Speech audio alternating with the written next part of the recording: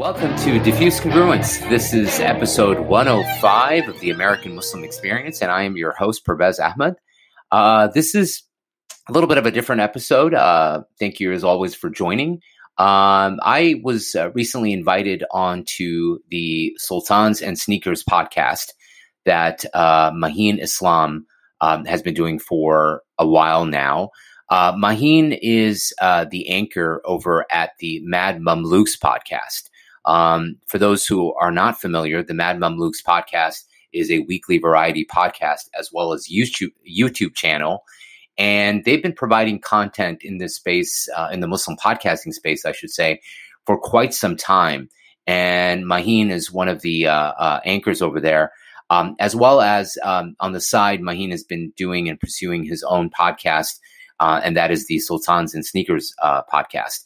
And so Mahin and I have had a very cordial and congenial relationship for quite some time, sharing thoughts on a variety of issues related to Muslim podcasting, as it were. And so we decided to sort of get on, put it on wax, as we say, and kind of share a discussion and a conversation around kind of the methodology behind platforming certain voices within the Muslim community, providing a space and essentially a platform for voices and guests within the Muslim community. And so we thought it'd be great to kind of have a conversation around that. The conversation took us into a discussion around the burgeoning and kind of growing subset of Muslim influencers, thought leaders, others who in certain Muslim circles have been defined or characterized as the right, or the Akhi right, kind of a derivative of the alt-right. And so we had a conversation about that as well.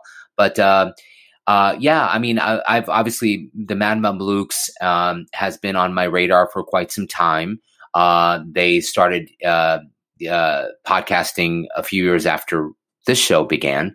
And it's one that I've listened to on occasion. I can't say that I've looked at or listened to a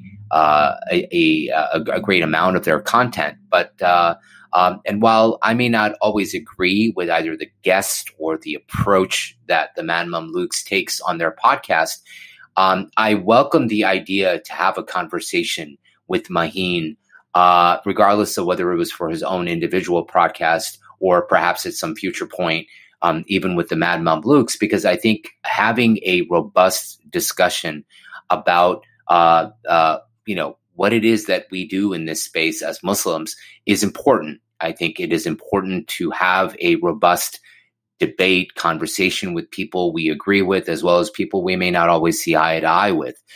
Certainly the kind of fractures that we've seen emerge, not only in the Muslim community, but also with society at large. I think conversation, discussion is healthy, and it makes for a better community. It makes for a better sort of approach to examining the kind of issues that people and Muslims within this space are examining. And like I said, regardless of what perspective or approach they may bring to their specific medium or their specific content platform. And so anyway, it was a great conversation. It's one that I welcome here at Diffused Congruence as well. And we thought this would be a great sort of cross-pollination and crossover experience for those who come at us from the comic book universe. This is just sort of expanding the multiverse, as it were, of possibilities. So anyway, I hope you give it a listen. I hope you enjoy. Give it a listen. I hope you enjoy. Please, as always, you can email us feedback at diffusedcongruence@gmail.com, facebook.com/diffusedcongruence. You can hit me up individually at Parvez F. Ahmed on Twitter, as well as the podcast Twitter, which is at DiffuseC. And folks, for those who listen, for those who always listened, please, I do hope you take a few minutes of your time. Go visit patreon.com/diffusedcongruence. Become a monthly patron, even $1 a month, whatever it is that you feel is the kind of patron level that you would like to join at, because every little helps. And any of those monies that we raise monthly go into providing the kind of content that we provide, bringing on the kind of guests that we've been able to bring on now going on 7+ years.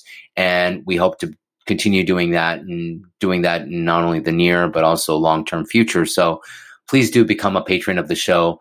And as always, thank you for listening, and listen out for our next episode. Thank you as always for listening to Diffused Congruence.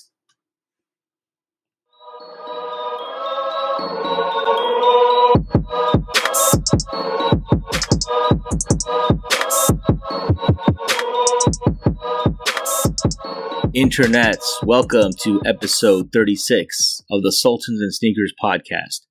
I'm your host, Mahin the podcaster. Now, most of y'all know me first and foremost as a co-host of the Mad Mamluks podcast, which many would argue is the most popular and consistent Muslim podcast out there. After 200 episodes, we're still going strong. However, before the Mad Mamluks was ever a thought, in fact, before I even connected with my now co-hosts, there was the OG Muslim podcast, Diffused Congruence. And I've been a listener of that show since 2015. And for this episode, I was honored to be joined by Diffused Congruence co-host Parvez Ahmed. We discussed various approaches around podcasting and went in deep on how we decide whether or not to platform a guest. And finally, we talked about this group that exists in the Muslim community known as the Right. If you like what I'm doing on this channel, you can support me in two ways.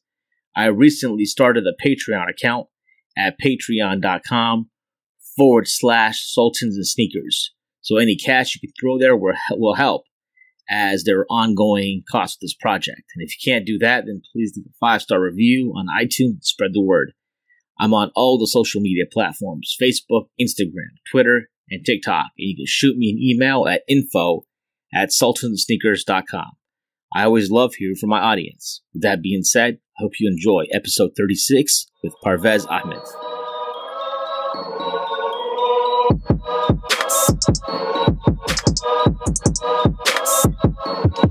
All right, back at it with another podcast for Sultans and Sneakers. And I'm here with the role model, man. You, Parvez Ahmed from Diffused Congruence. I mean, listening to your show before, I was even I was not even in existence yet. So I want to appreciate you, taking the time to come on. We have all these offline conversations about podcasting and methodology and platforming and all that. And I just thought it would be just a great thing for folks to hear. Two guys, and I would say, is it safe bet to say you guys are the longest running Muslim podcast, as far as I know? Yeah, to tell you the truth, I haven't dug into the history, but that would probably appear to be so. Yeah, yeah, and we're probably also the oldest dudes doing podcasts. Like, you know what I mean? Like, you said you started listening to me, or Diffused Congruence has been around before you were in existence. So, I'm like a dinosaur here. But this may be one of those occasions where the student has surpassed the teacher, because you have mastered the art, my friend. You and your whole crew out there. Well, I mean, I'm pretty sure you're the longest running. And I first of all define podcasting as the form where you're having some kind of casual conversation, or it's one person in a monologue kind of speaking to an audience, but not a lecture. So sometimes people say Muslim Central is a podcast, or like the Qalam Institute Sira series, or Yasser Qadhi Sira series is a podcast. I don't think that's a podcast. I think that's audio that's captured from another platform that isn't put on the podcast app.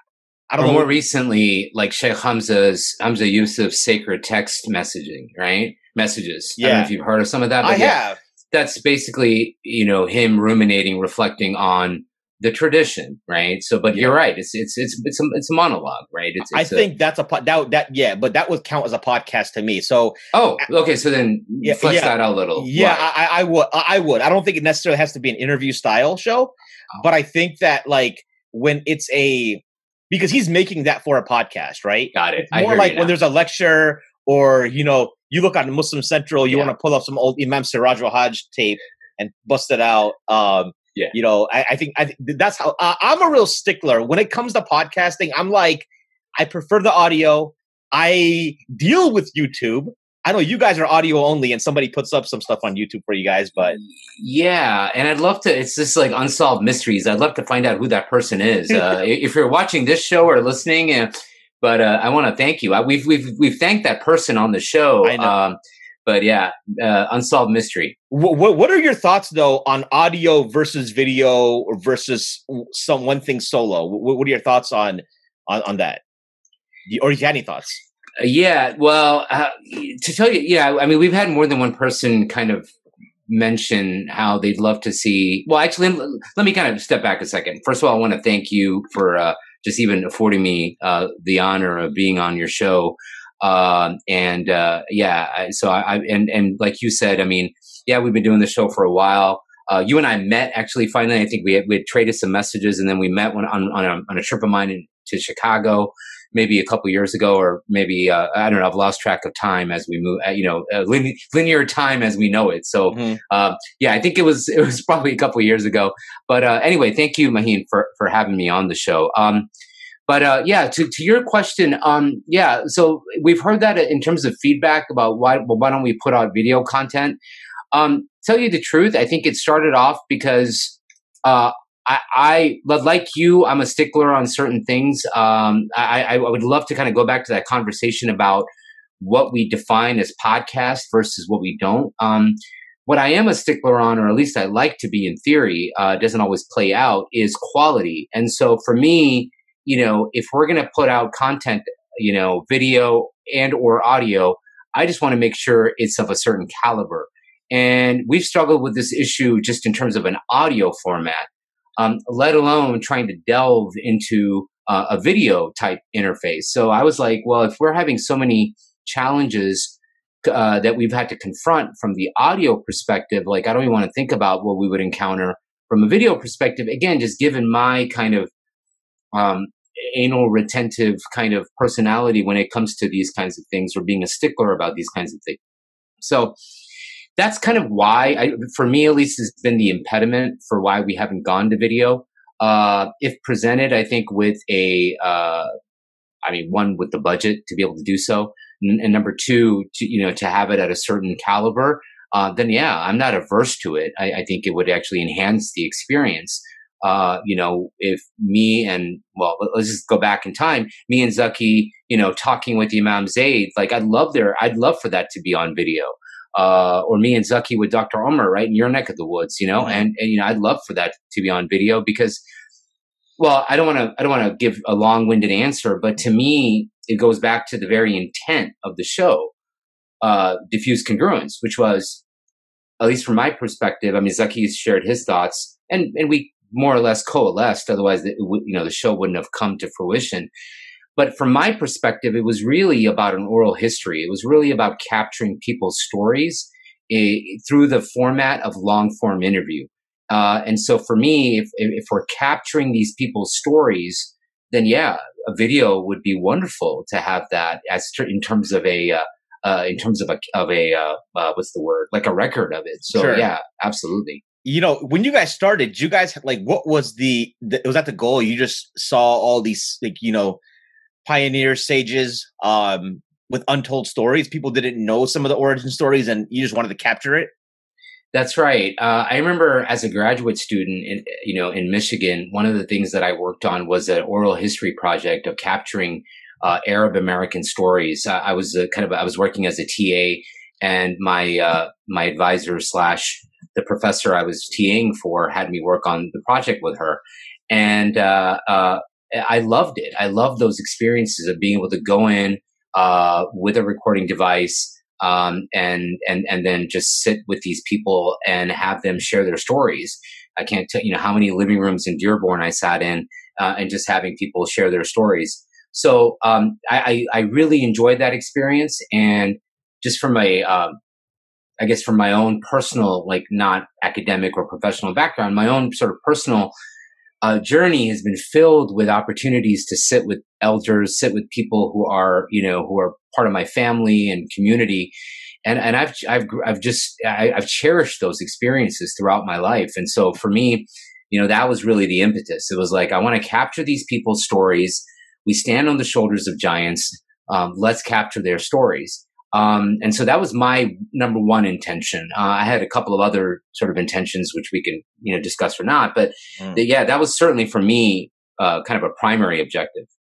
I mean, because when I think of a project that's 7 years running, and I'm just like, because we were talking during the first height of the pandemic. Now we're in second wave, but it seemed like everybody was starting a podcast up back in like June and July. Remember? Yeah.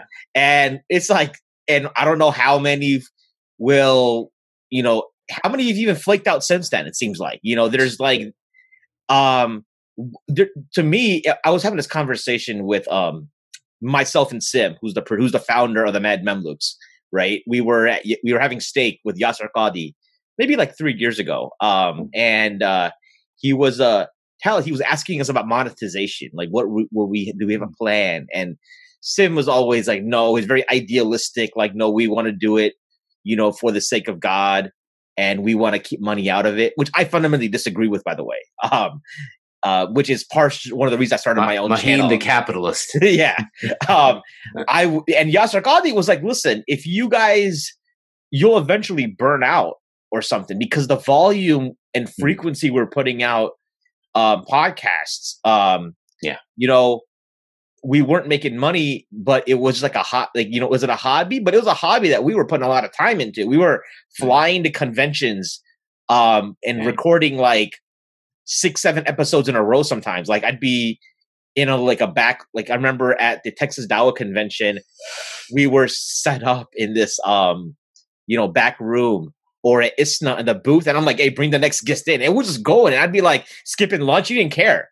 Yeah. But I think Yasser Qadi's point to us was like, listen, because at the end of the day, if you could dedicate if this is what you guys really like to do, if you could dedicate everything to it, which should be able to replace your full-time income. And I think he hadn't thought about it. We thought about it since, but again, I think that's something that for me is a driving factor. It's always in the back of my head because I want to at least have the option to have a separate source of income. And something people realize during the pandemic, you can't rely on a corporation to protect you. I think it's a thing of like, you have to figure out multiple ways. And I think there's so many angles around podcasting that people can monetize. It's always been in the back of my head. I'm not making any money, by the way, like, or barely a few cents or whatever, like 1 or 2 patrons I have on this channel, but that's always been the back. So for you, what do you think has been key for longevity? I want to say passion. And that's going to sound corny, but, it's true. Like for me, at least, my wish list of people that I haven't spoken to, outnumbers the people we've already spoken to in 7 years. So for me, it's really that passion. As corny as that sounds. But I mean, you are on the West Coast. You're in the Bay Area. So that's where idealism is born.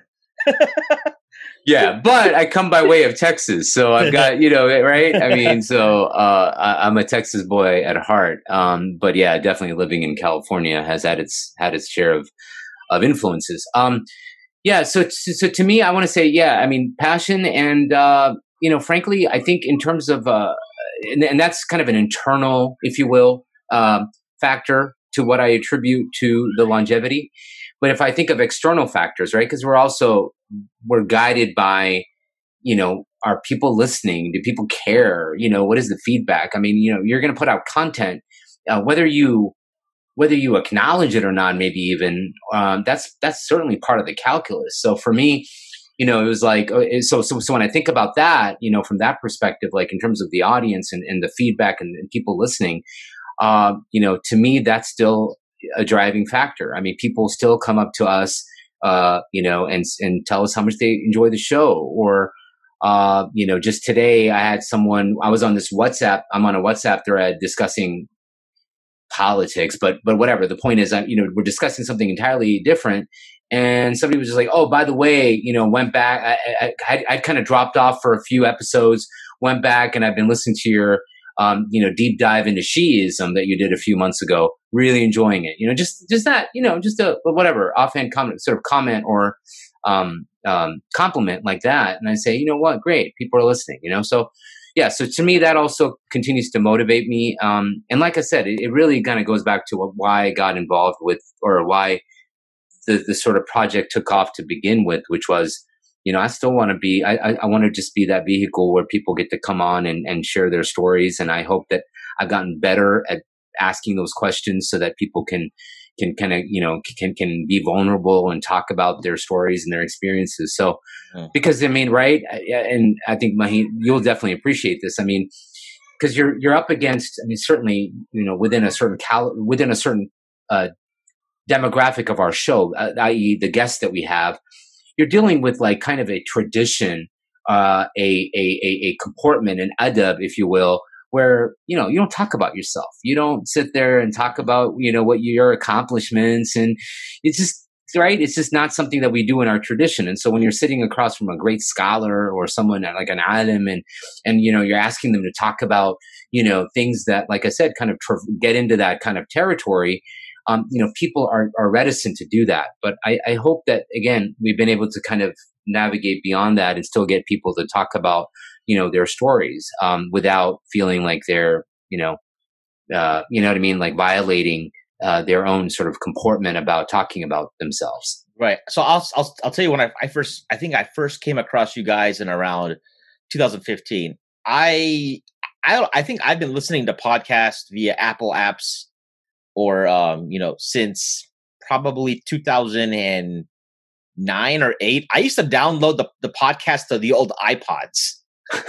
Like I had the iPod mini, like the freaking silver one with the split screen. And then I had the nano. And so I would download podcasts you'd have to download them from your computer to this iPod. Now you just stream everything. You have your phone. I don't download anything anymore. I have subscribed to like 40 shows, but I want to say I was in Ohio and I was about to drive to Pittsburgh for work. And was visiting my parents, kind of make a pit stop in Ohio when I was on Pittsburgh. And I was figured search Islam podcast or something. I don't know what crossed my mind. I found you guys, and it was like Imam Zaid, Usama Cannon, and Dr. Omar, I think, already there. Right. And I was just like, this is good stuff. So, but I would be frustrated because your frequency was like, I'd have to wait a month for another podcast. Or something. It'd be a while. Is that something that like, sometimes I almost feel like you are in this kind of danger zone for rhythm. Like, do you ever feel like when you go, because you don't hear from you for like a month or 2 months or 3 months, right? You're like, are they still around? Is this still happening? Like, what's going on? Like, what are your thoughts on that? Can you talk about the frequency? Can you talk about like trying to get that rhythm going? Yeah, that's a good question. And you're right. I guess to tell you the truth, I haven't really sort of thought about it. But you're making me think about it, which is good. You're right. I think the very format, so the very medium, I should say, the podcast medium is fickle. And especially now when you have, you're dealing with a space that is, and I use this word in the most sort of Muslim, friendly, love for your brother, what you love for yourself kind of vibe, competitive space for downloads and listens. Then you're right. You're dealing with an audience that is potentially very fickle. And if they don't hear from you for like a month or 6 weeks, they check out or they go to the next best thing or what have you. But yeah, so that's always been, I guess, if like I said, you asking me to think about this, I'm sort of thinking it through. That has certainly been a concern. I will say any of those lulls or those periods of infrequency or periods of delay have been the result of external factors, never by design. Like we don't do like a mid-season break or anything like that. With the help of Zaki, we've spun it that way, like in hindsight, like, oh, we're back from our winter hiatus. Like, okay, that's a great way to put a spin on the fact that you just were, missing in action for 2 months. But anyway, now I'm really kind of showing my hand. But yeah, We've never been that way in terms of like a break or anything like that, or even frankly, and you've noticed this, I'm sure, and this is probably something you guys think about, which is seasons. We've never been kind of like, okay, this is season 3 on Diffused Congruence.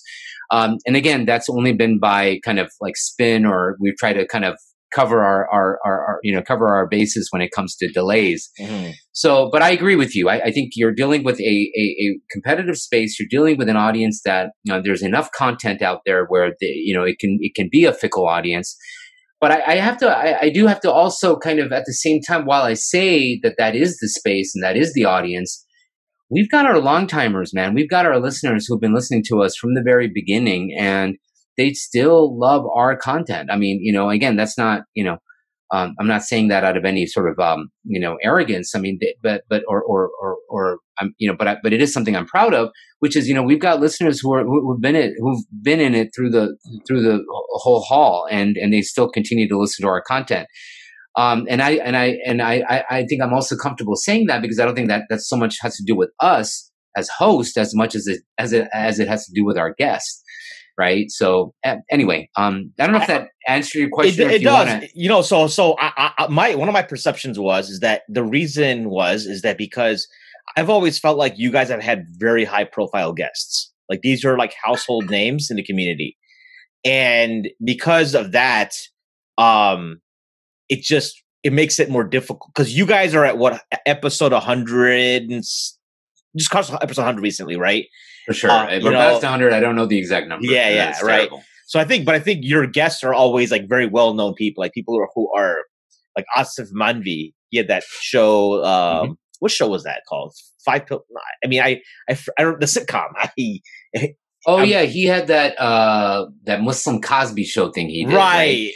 Yeah, I went to a screening of that. I forgot what it was called. Yeah. I remember going to a screening, but like Imam Zaid, Dr. Omar, to start off a podcast with like big names like this and kind of keeping it consistent. I was like, you got Imam Siraj Wahaj, right? I mean, we both have been like, Sheikh Hamza Yusuf is like the elusive one that like, exactly.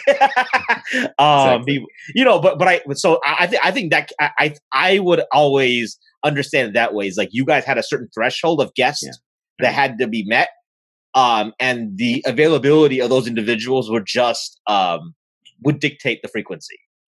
Well said. Yeah, absolutely. And I think that when I think without even kind of intentionally going about it that way, you're right. I mean, once you allow the audience to expect next week's episode to feature someone like a next month's episode to feature someone like a Dr. Omar or a Dr. Jackson, Imam Siraj, Imam Zaid, you got to keep kind of upping the ante, right? It's like, okay, so you're right. I mean, that's kind of forced us to sometimes, has resulted in delays. I've moved away from that. I mean, just by virtue, one, of the fact that, you're dealing with a finite amount of people who are, who kind of qualify, not to say that people who haven't been on the show don't qualify. So, to all the people who haven't been on the show yet, you are superstars in my book. But I'm just saying, like, you're going to run out of, the point is you're going to run out of personalities or individuals. And so I would say we've tried moving away from that, where we're more comfortable about, or we're more keen on having a conversation about a topic, for example. And I think certainly if you look at our COVID era episodes, they've been certainly more topical than they have been, biographical. Right.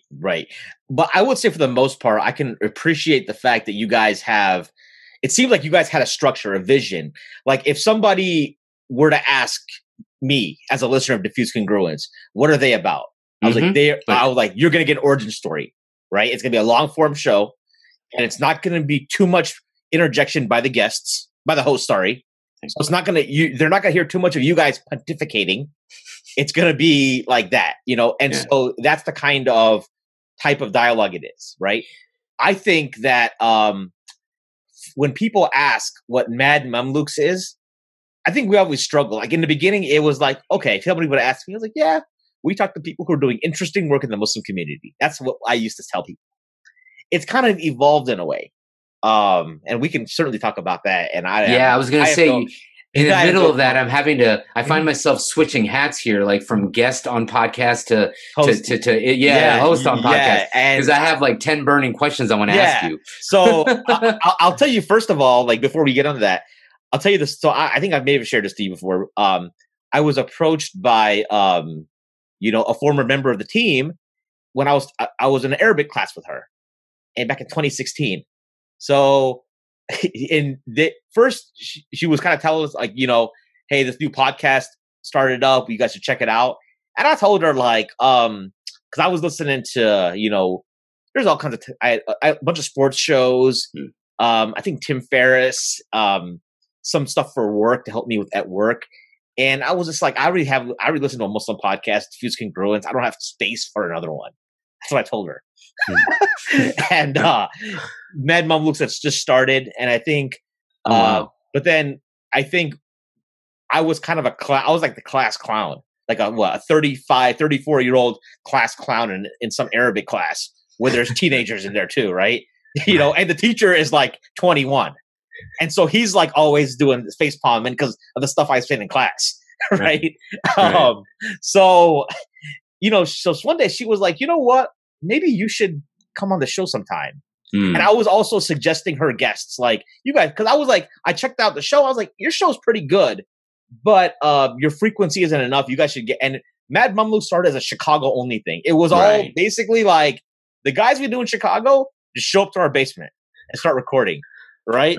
But the banter back then was very different, and so I jumped on board, and then I would tell like Sim, who's my producer, I told him about Diffused Congruence. I was like, yeah, I listened to this. Have you guys heard of him? You heard of him?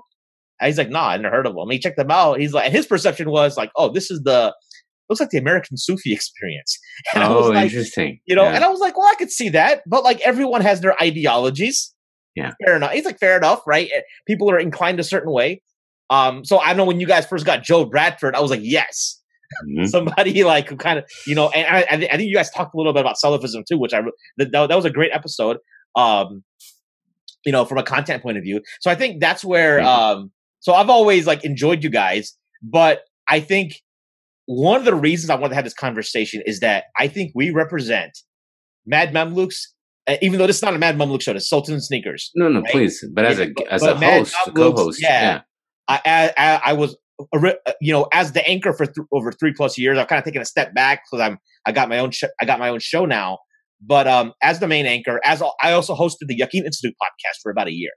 So I feel like, I did. That was a paid gig. So I was an employee of Yaqeen Institute for a short time.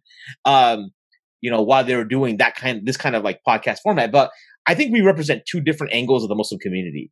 And I want to show people that like, hey, we could have two people who are representing two different angles of the community. Two shows, but also like, I think two different niches almost in a way. Please flesh that. Yeah. Talk about that. Like we can like still have but we're cool. That's the thing. It's like, and I think the community needs to see that. The community feels like we're on team this and they forget the Islam part of it. I'm like, yo, that other team is still Muslim. You might have a political difference or some kind of ideological difference or organizational difference. You don't like who they roll with, but they're still Muslim. And I think there's still a basic respect that has to be given there. And I think we've lost that. You know what I'm saying? Yeah. Wow. Okay. So I should have been taking notes here because I've got so much. And I hope I remember this. So sure. To go back to something you said a while back in terms of like, what is the elevator pitch for Diffused Congruence, right? Like if you were to summarize, if someone comes up to me and says, hey man, you co-host this show, what's it about? So my elevator pitch is always like this, are you familiar with NPR? Okay. Yeah, you are. On NPR, there's a show called Fresh Air with Terry Gross. We're Fresh Air with Terry Gross. We are not This American Life on NPR. So you take sort of it's the tale of two shows. You've got NPR doing This American Life, and you've got NPR doing Fresh Air. We're Fresh Air, right? Not to say that you guys are This American Life. I'm just saying like that's how I present that's my elevator pitch for Diffused Congruence. Now, more often than I want to admit, I encounter people like, well, Terry Gross, like fresh air. What's that? So then of course, then I have to kind of rethink the whole thing. But yeah, I mean, it's, and you definitely don't want to get into like PBS Charlie Rose hour, because then Charlie Rose you're dealing with. Anyway, sorry. Yeah, right.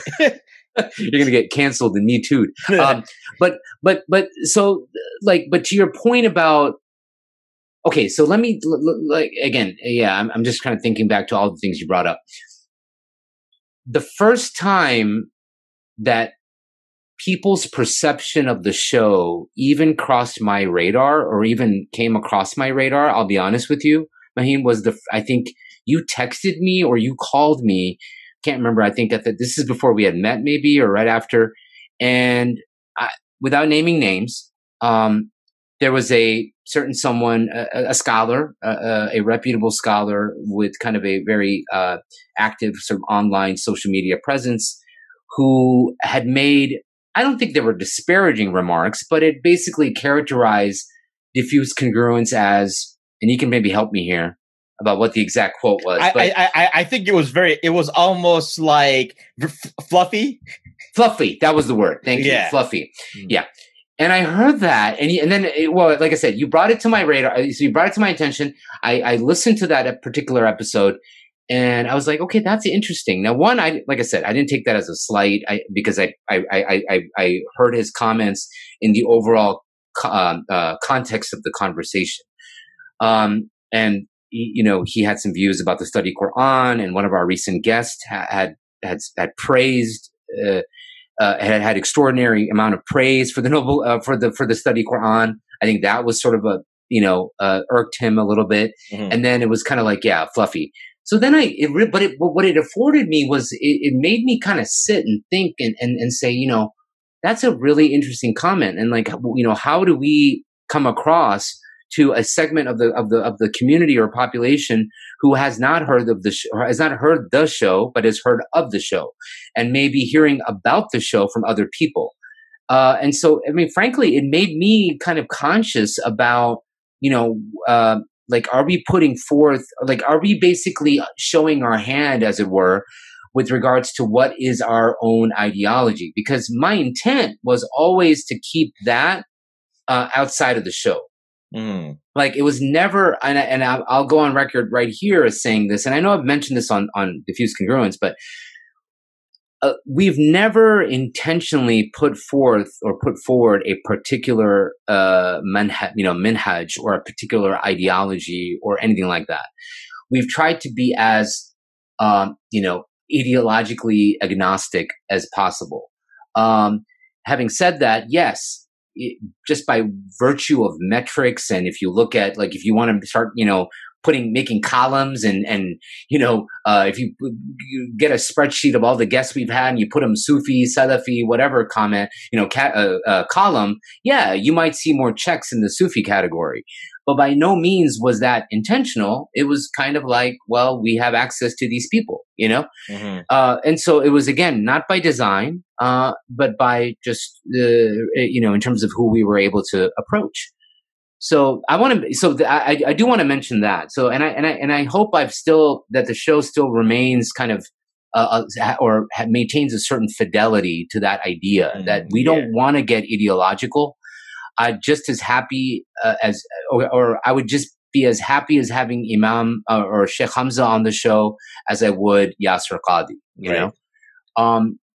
And so, again, not by design. Now, what I would love to kind of talk to you about is, and something I think the last time you and I were texting and kind of led to this, hey, why don't you come on the show and we can talk about this, which is, where do you sort of self-censorship, like, in terms of where do you kind of draw the line as a show and say, yes, I'm ideologically agnostic, but I'm not going to give a platform to, X, Y, and Z, right? Brother Fulan. Like, where do you draw the line? I'm curious. I'd love to have that conversation with you. But I guess before we go there, though, I want to make sure that you feel that we've adequately kind of talked about so the issues you raised. I remember the situation now. So just I want to say you were in a WhatsApp group.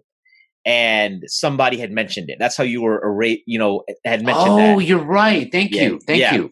Now, but I think you had I think we had not met yet, but I would comment on whenever you guys made a post on YouTube. If I really enjoyed the episode, I would comment on it. And then, and by this point, you knew who I was. Yeah. Right. Yeah. So I think there's already and I'll be honest, I mean, you're the only host or how'd you put it, anchor of Mad Mamluks that I know. I mean, right. Personally. Yeah, but like and again, not by design. I'd love to meet the brothers. I think Sim and Amr may know Zaki somehow because from Chicago connections. That's right. And to be fair, and I want to just for whoever's listening out there, you've tried to make it happen. You've tried, when me and Zaki were in Chicago, you've tried even remotely. So it's not like, again, none of this is by design, right? We're not kind of. When you guys come to town, it's like very tight. Yeah, so I think it's I think there's enough space for multiple Muslim podcasts, but I think everyone should have their own niche too. I think there's like, if people are doing the same thing, it's kind of pointless. Like if we were to just do the same kind of interviews to the same guests, that's kind of dumb. Doesn't make a lot of sense. Yeah. But so I think that I forgot how it reached out, but I was commenting, so I felt like there was already a comfort level there. Sure. And since you knew I liked your content and I was on the show where this comment was made, it was fair to like bring it up. And so we had a chance to talk about it over coffee and stuff. So yeah, I mean, for us, I would say the ground rule is always, we've never had a Shia person on. Okay. I think for us, the person could not have any like blatant red flags, like theologically. If that's kind of what it came down to. It was always like an unwritten rule. I think we used to have like some Shia listeners in the past. Okay. So we would sometimes we would try to be careful about that, but that's gotten by the wayside because my co-host Murtaza Siddiqui, aka Mort, popular known as Mort, is part of Sunni Defense League now, which is like has a lot of like anti-Shia polemic stuff going on. I haven't heard of them. Sorry, my apologies. It's like another sphere. It's like, so you've always got like these like we're all very different hosts too, right? If I want to sum up, like I myself, kind of came into Deen through the Salafi Dawah, and then kind of moved towards the more traditional Sufi under orientation. Especially when I moved to Chicago, right? But I'd be happy to share that as well. By the way, I've again, just by virtue of how we've constructed our show, I don't get into it a whole lot. Right. It seeps through in some of my, as I'm sort of gushing with a guest or, talking with a guest, it comes out. But I've always I've kept my own, as it were, origin story what's the word?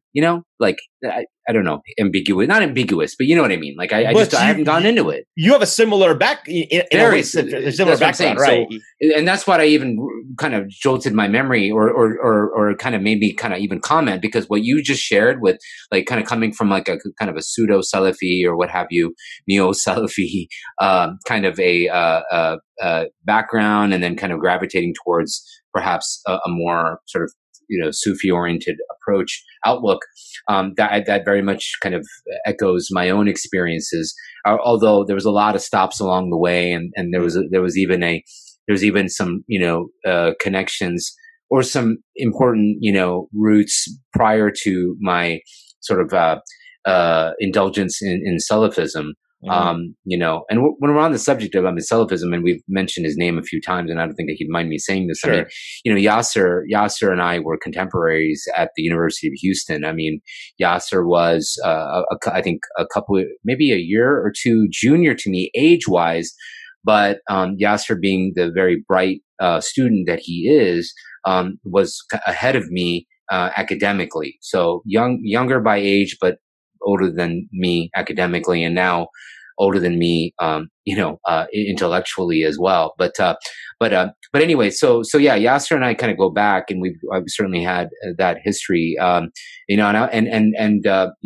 of my Sorry, that's old school Yasser Qadi. That's like Salafi Yasser Qadi. This isn't like I'm going to date us. Yeah, I'm going to date me and Yasser again. I hope he doesn't mind. But I started college in 1992, and so Yasser and I think overlapped for 2 or 3 years, right prior to him moving to Jamia Medina. So before you moving to Medina, and my indoctrination, if you allow me to use such a kind of loaded term, into the Salafi Dawah, came by virtue of MSA halaqas, brothers only, but MSA halaqas that Yasser would do at the in the basement of the university center, because that's where Yasser worked a part-time job, and he could be on duty, as it were, and at the same time, we would have this halaqah setting. And I'll even say this, and again, I remember after like a year or 2 years of constant weekly halaqat, we had an exam. Yasser gave us an exam. He was already kind of, sort of fertilizing his academic credentials back then. And I got the highest score and of the exam, and the prize, and I put it in air quotes, the prize was that whoever got the top 2 scores would be allowed, you would have the imprimatur of the MSA to be able to give a khutbah. But anyway, sorry. So that's just, yeah. So, I mean, but, anyway, that was the MSA U of H, University of Houston, undergrad days. I mean, prior to that, I was really involved with Minna, and I grew up in Muslim youth groups in Houston, Texas. But anyway, I mean, I spent many, many years of my life fully entrenched in the Salafi, in Salafi Dawah.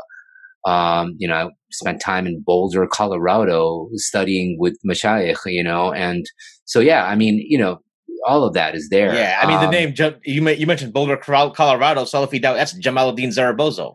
I mean, who now I believe is in Sacramento. I haven't crossed paths. I actually have met. I met him during the Amjad conference a couple years back, and this is post Salafi. But it's funny because when Sheikh Yasser introduces me to some of his colleagues now, he's like, this guy back in the day. Because when I first met him, I was grilling him about because I was a Madkhali Salafi. Okay. Right. So people sometimes, one thing that annoys, you have a lot of brothers, is not mainly brothers, who will say, I used to be Salafi, and then I kind of saw, but I don't understand but then their version of Salafism is very not I give credence to your version. I authenticate your Salafi experience. Thank you, sir. But I think a lot of people don't, and I think. No, just from a timeline, dude. I was Salafi pre-IANA QSS, days. Yeah. And then I lived through and was getting out of the movement by then, but I was very much part of the community and aware of the whole what went down between IANA and QSS. But the version, if you will, or the time period of Salafism that I was introduced to was pre all of that. Man. Yeah. So for me, I was mid 2000s, Troid, S-Pubs, that Madkhali Salafism, right? Yeah. And then Yasser Qadi, I first met him in 2005, pick him up from the airport in Columbus, Ohio, and I'm grilling him about all these Sheikh so and so said we shouldn't take from this person. So what do you think about that? And he's like, oh yeah. So he brings it up. So he introduces me to Jamaluddin Zarabozo. We're eating burgers, and he's like, this guy right here. When I first met him, he picks me up, wearing a turban and a thobe from the airport, and is grilling me about the Sheikh. Sheikh. I saw this recent fatwa by Sheikh Saleh Al Fawzan. He said this. And I was like, and so Sheikh Jamal. At this point, they've heard it all, right? They're just kind of amused by it. That's cute, But but I think go back to your original question is that we don't have at least and I'll tell you, when we first started, anybody that wanted to come on the show, we let them on. Yeah. So. It was pretty much we just got volume. I would think of somebody. I would think we have a mutual friend. He probably dressed you today, Mahin Islam. Now, he makes so yeah. So I would be like, Usman's an interesting guy. Shout out to Usman, man. Yeah. He's an artist. Yeah. Right. So I would hit him up, and he had never done a podcast before, but I'm like, I didn't care. Bring him in. There's people like, Mike Slice from, at the time with, he was with Tatlif Chicago. Yeah. Good friend of mine. I was like, this guy would be perfect. Bring him in. And so we would just start bringing these local guys. What happened was I had this Rolodex of people, and sometimes they were missed. Sometimes there were people that would bring in, and it would be, you just happen to mention two people who I know personally, but we haven't had on the show, and now I'm I'm starting to feel bad. Yeah, again, not by design. So right. Mike, it's only a matter of time, and Usman already knows this, but it's only a matter of time. But anyway, sorry. And Mike's been on my show twice. Wow. On Sultans and Sneakers. Wow. So between Mad Mamluks and Sultans and Sneakers, he's been on 3 times. So I think it's just like, dude, Mike is a soldier, man. Yeah. Mike is, yeah. So that's how we would do it, right? But then we would get feedback. So one of the things that drives us is our audience participation via social media, especially Twitter and now YouTube. Yeah. We do almost none of that, as you probably are aware. So how are you getting feedback from your audience, I guess? That's great. Yeah, we're old school. Well, not snail mail old school, but email old school. So yeah, people hit us up on diffusedcongruence@gmail.com. Okay. Sorry, didn't mean to make a plug. It just comes out. But we've very recently, and I want to say recently, as in, I don't know, 3 months, maybe a few months. I mean, again, I've lost the concept of linear time. Yeah. But we've ventured into Twitter. Although we've always had a Facebook presence, but that Facebook page has always been kind of just like putting out our content. But again, we don't like engage our audience via social media as much as I think you guys do. Right. Which is, I think, something I've always in a very halal way, been envious of. I think you guys do a really great job of doing that. I would love to do that, but like I said, at the same time, I don't know if it fits our format of the show. But I mean, but I would really love to kind of go back, Mahin, to kind of talking about something and we almost kind of put a pin in that conversation and we didn't kind of pick it back up. But, sure. We were talking about applying, pre-filters and culling the kind of guests that we have on the show and what goes into that methodology. Yeah. And so you were kind of stating how, and by design, right? And I don't want to speak for you, but or Man Mamluks, but by design has been a Sunni kind of centric show. Yes. Now, yes. But within that, now, obviously, as you know better than I do, that even within sort of, American Sunnism, let's call it, you've got obviously many, branches. There you go. Yeah. Furua. Yeah. So get into that maybe, within that sort of microcosm of the community, how selective are you there? I don't think we really are at that point. I think if someone is, so if you want to talk about like Salafism, we've had people like Imam Shadid Muhammad, Medina graduate. I think there's other local shayukh who've come on. There's his brother Abu Mujahid, who was a jinn exorcist. Most of my colleagues, I think, have a lot of the teachers in Chicago have Salaf. If you're not Deobandi, you kind of have like Salaf inclinations in a way. So that was a natural fit. So, and then on the traditional side, you've had like Dr. Shadi Al-Masri is the one, and I think he's the one that opened up a lot of the eyes for my like Sim openly admits that he had a pretty twisted view of what Tasawwuf and Sufism was until we got Dr. Shadi on, and then he kind of saw like a different angle.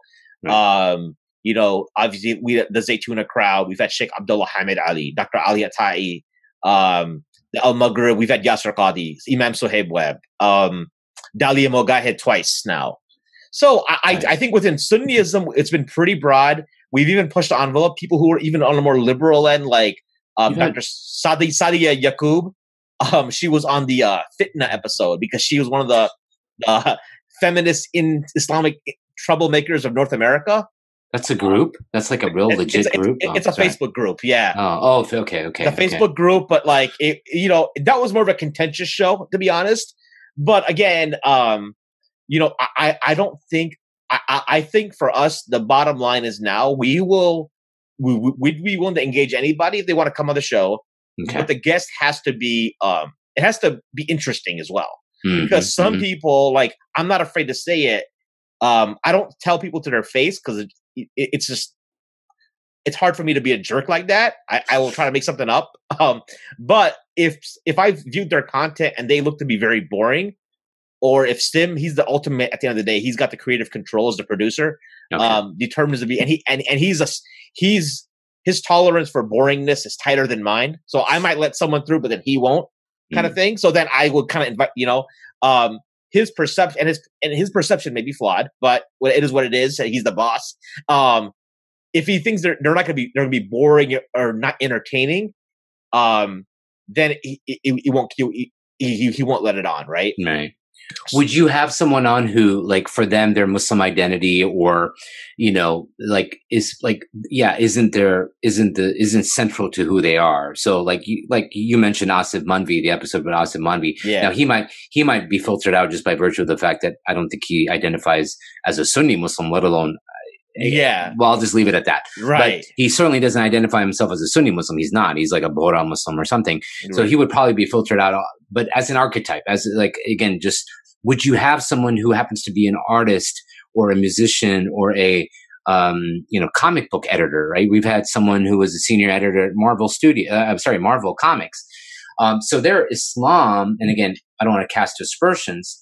We didn't have them on because their Islam is central to their identity. We had them on because they were chief editor of Marvel Comics. So someone like that, for example, would that be content you'd have? We have had that. We've had it. We had, because my co-hosts are MMA. They love MMA. So there was a local MMA fighter. There you go. We actually had two MMA. The first MMA fighter we had on, like Ricardo Lamas from like 2016. He's not even Muslim. Okay, yeah. So that's just the guys who are just in the MMA. They brought on the MMA guy, and they talked about whatever they talked about. The recent guy was a guy from like Uzbekistan who, like, I think is not really practicing. To be honest, that's what we heard behind the scenes. But so if you don't mind, yeah, like, let's MMA style this. Like, let's wrestle with this idea then. Non-Muslim, okay, because you're there to talk about a topic, but not like Shi'i. Like, I'm just curious.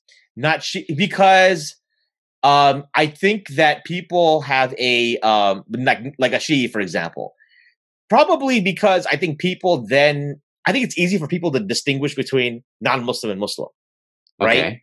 Clear. But fair enough. So I'll give you an example. Like, I really enjoyed your David Coolidge episode. I publicly admits that. I Facebook posted it, right? Yeah, no, that was I really enjoyed the show. A lot of people I talked to, they were like, no, but it clouds the thing. But I'm not thinking about being Shia now because of David Coolidge. I just thought liked that he was raw and it was emotional, and I like the story. That's what do you want me to say? Yeah. Right.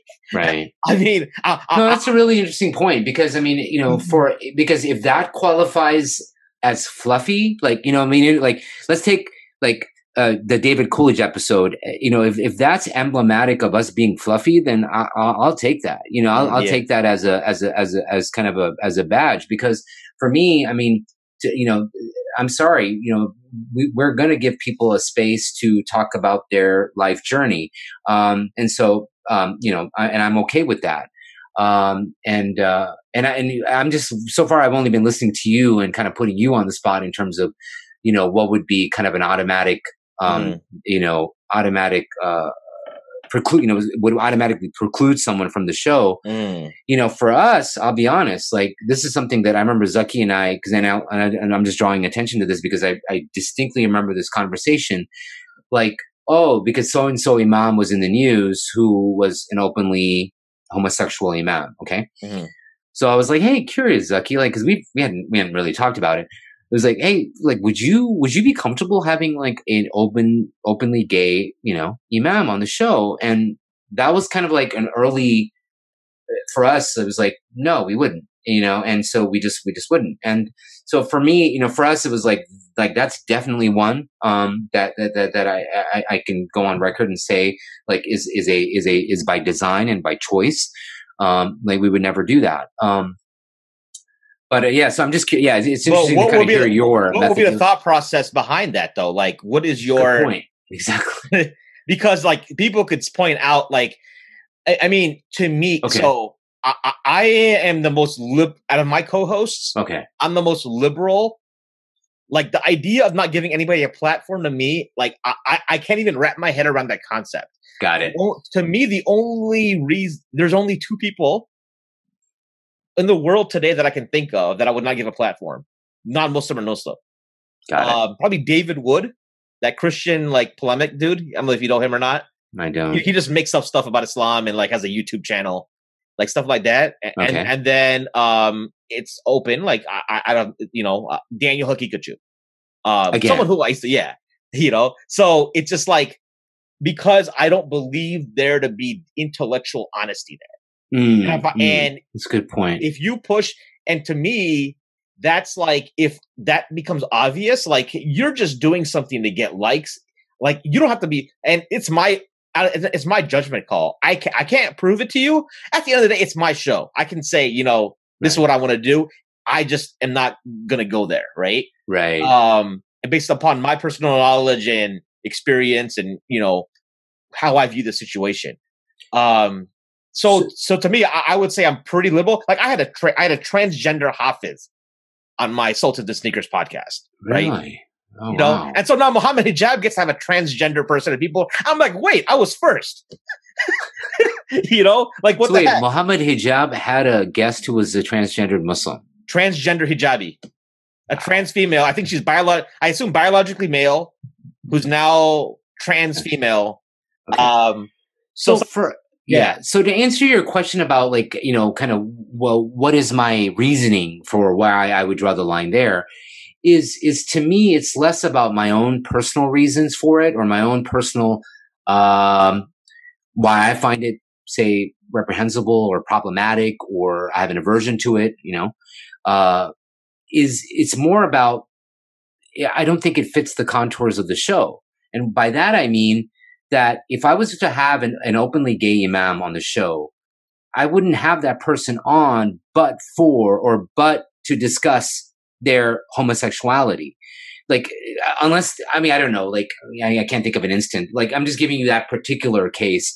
But like, so by virtue of that kind of analysis, like, I wouldn't have you on for any other purpose than to talk about how you, and I don't mean, obviously, not you, but how you, Mr. Imam, or, Ms. Imam, happen to, how do you jive Islam with your sexuality? Mm-hmm.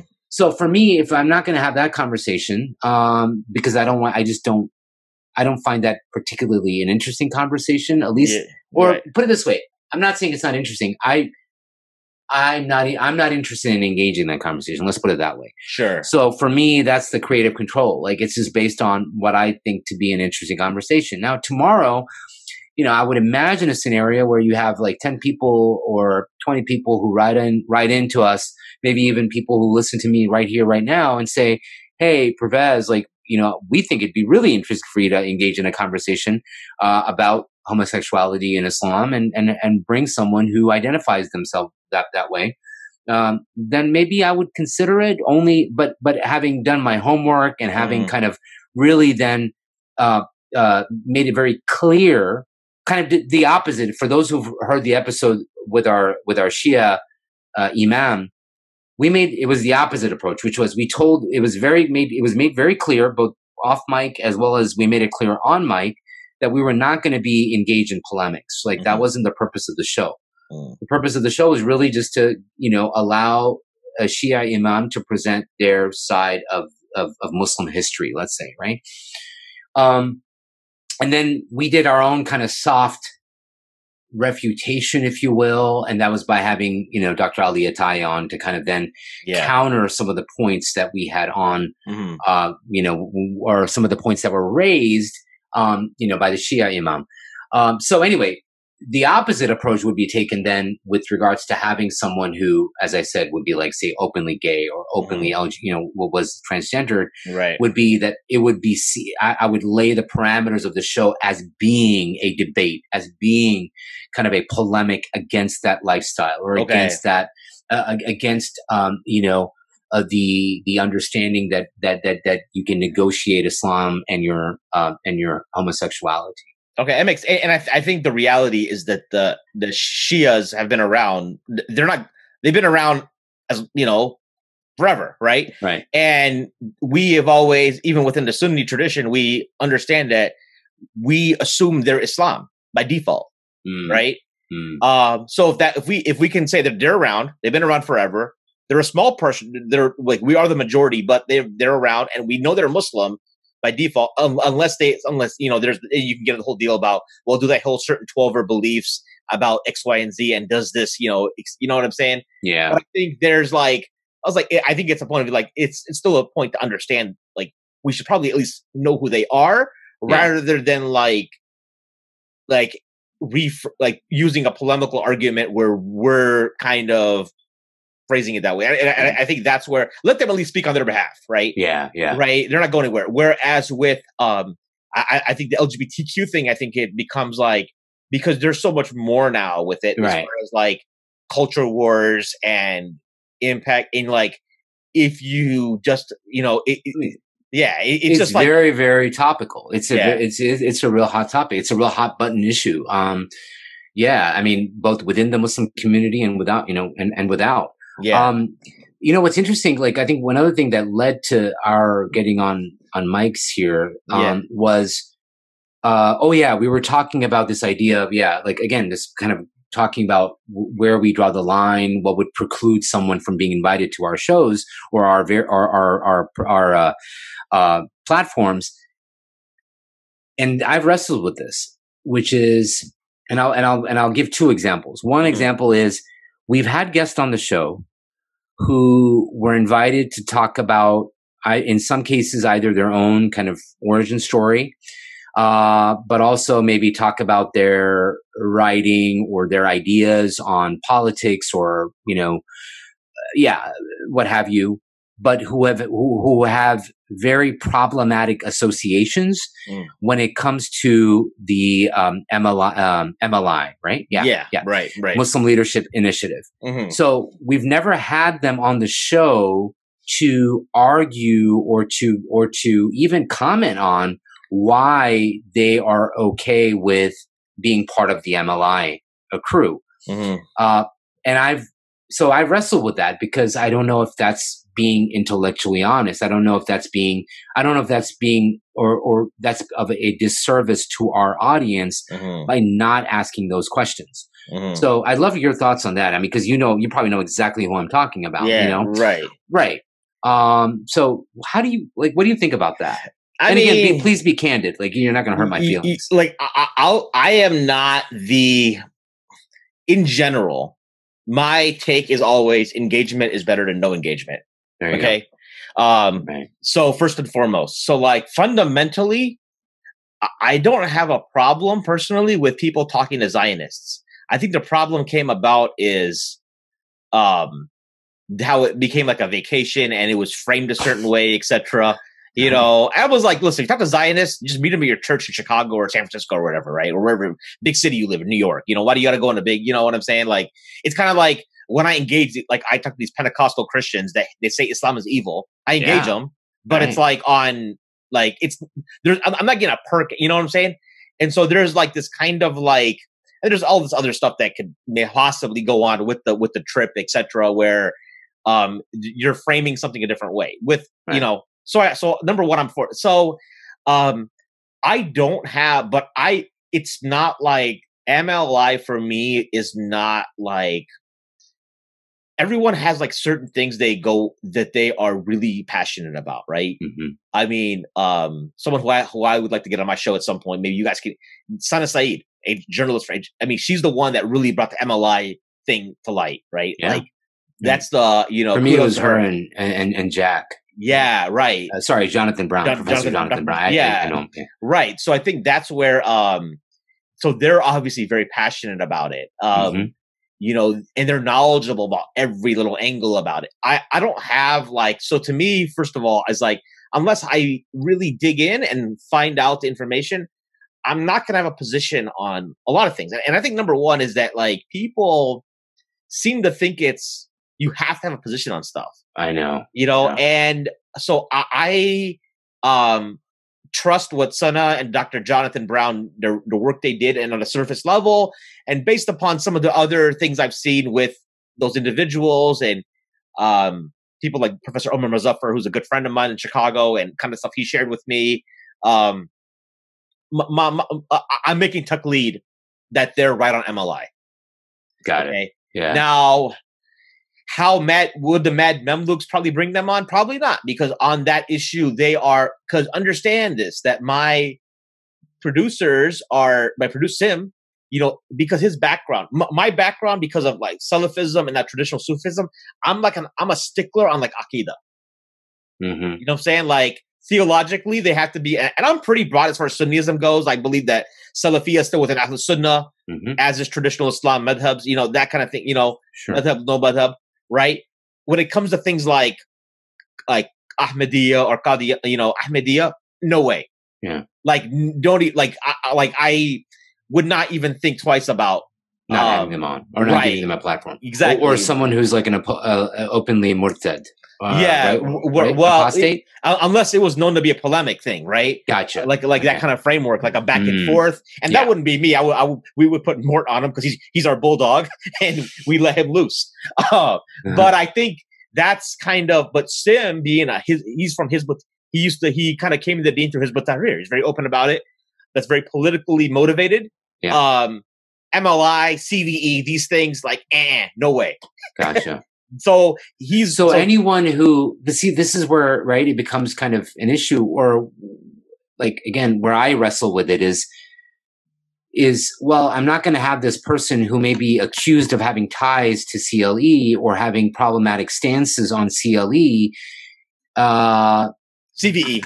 Sorry, CVE. CVE or MLI. I'm combining. Right. Yeah, I'm combining. Yeah. And I'm also, as a lawyer, CLE is like continuing legal education. Sorry. Okay, sure. Yeah. But anyway, so yeah, CVE as well as MLI. Yeah. I kind of lost my train of thought here. Sorry. Anyway, it'll probably come back to me. Yeah, but I was saying that, like, because he's so I think what happens is collectively we have our things and it kind of comes together, right?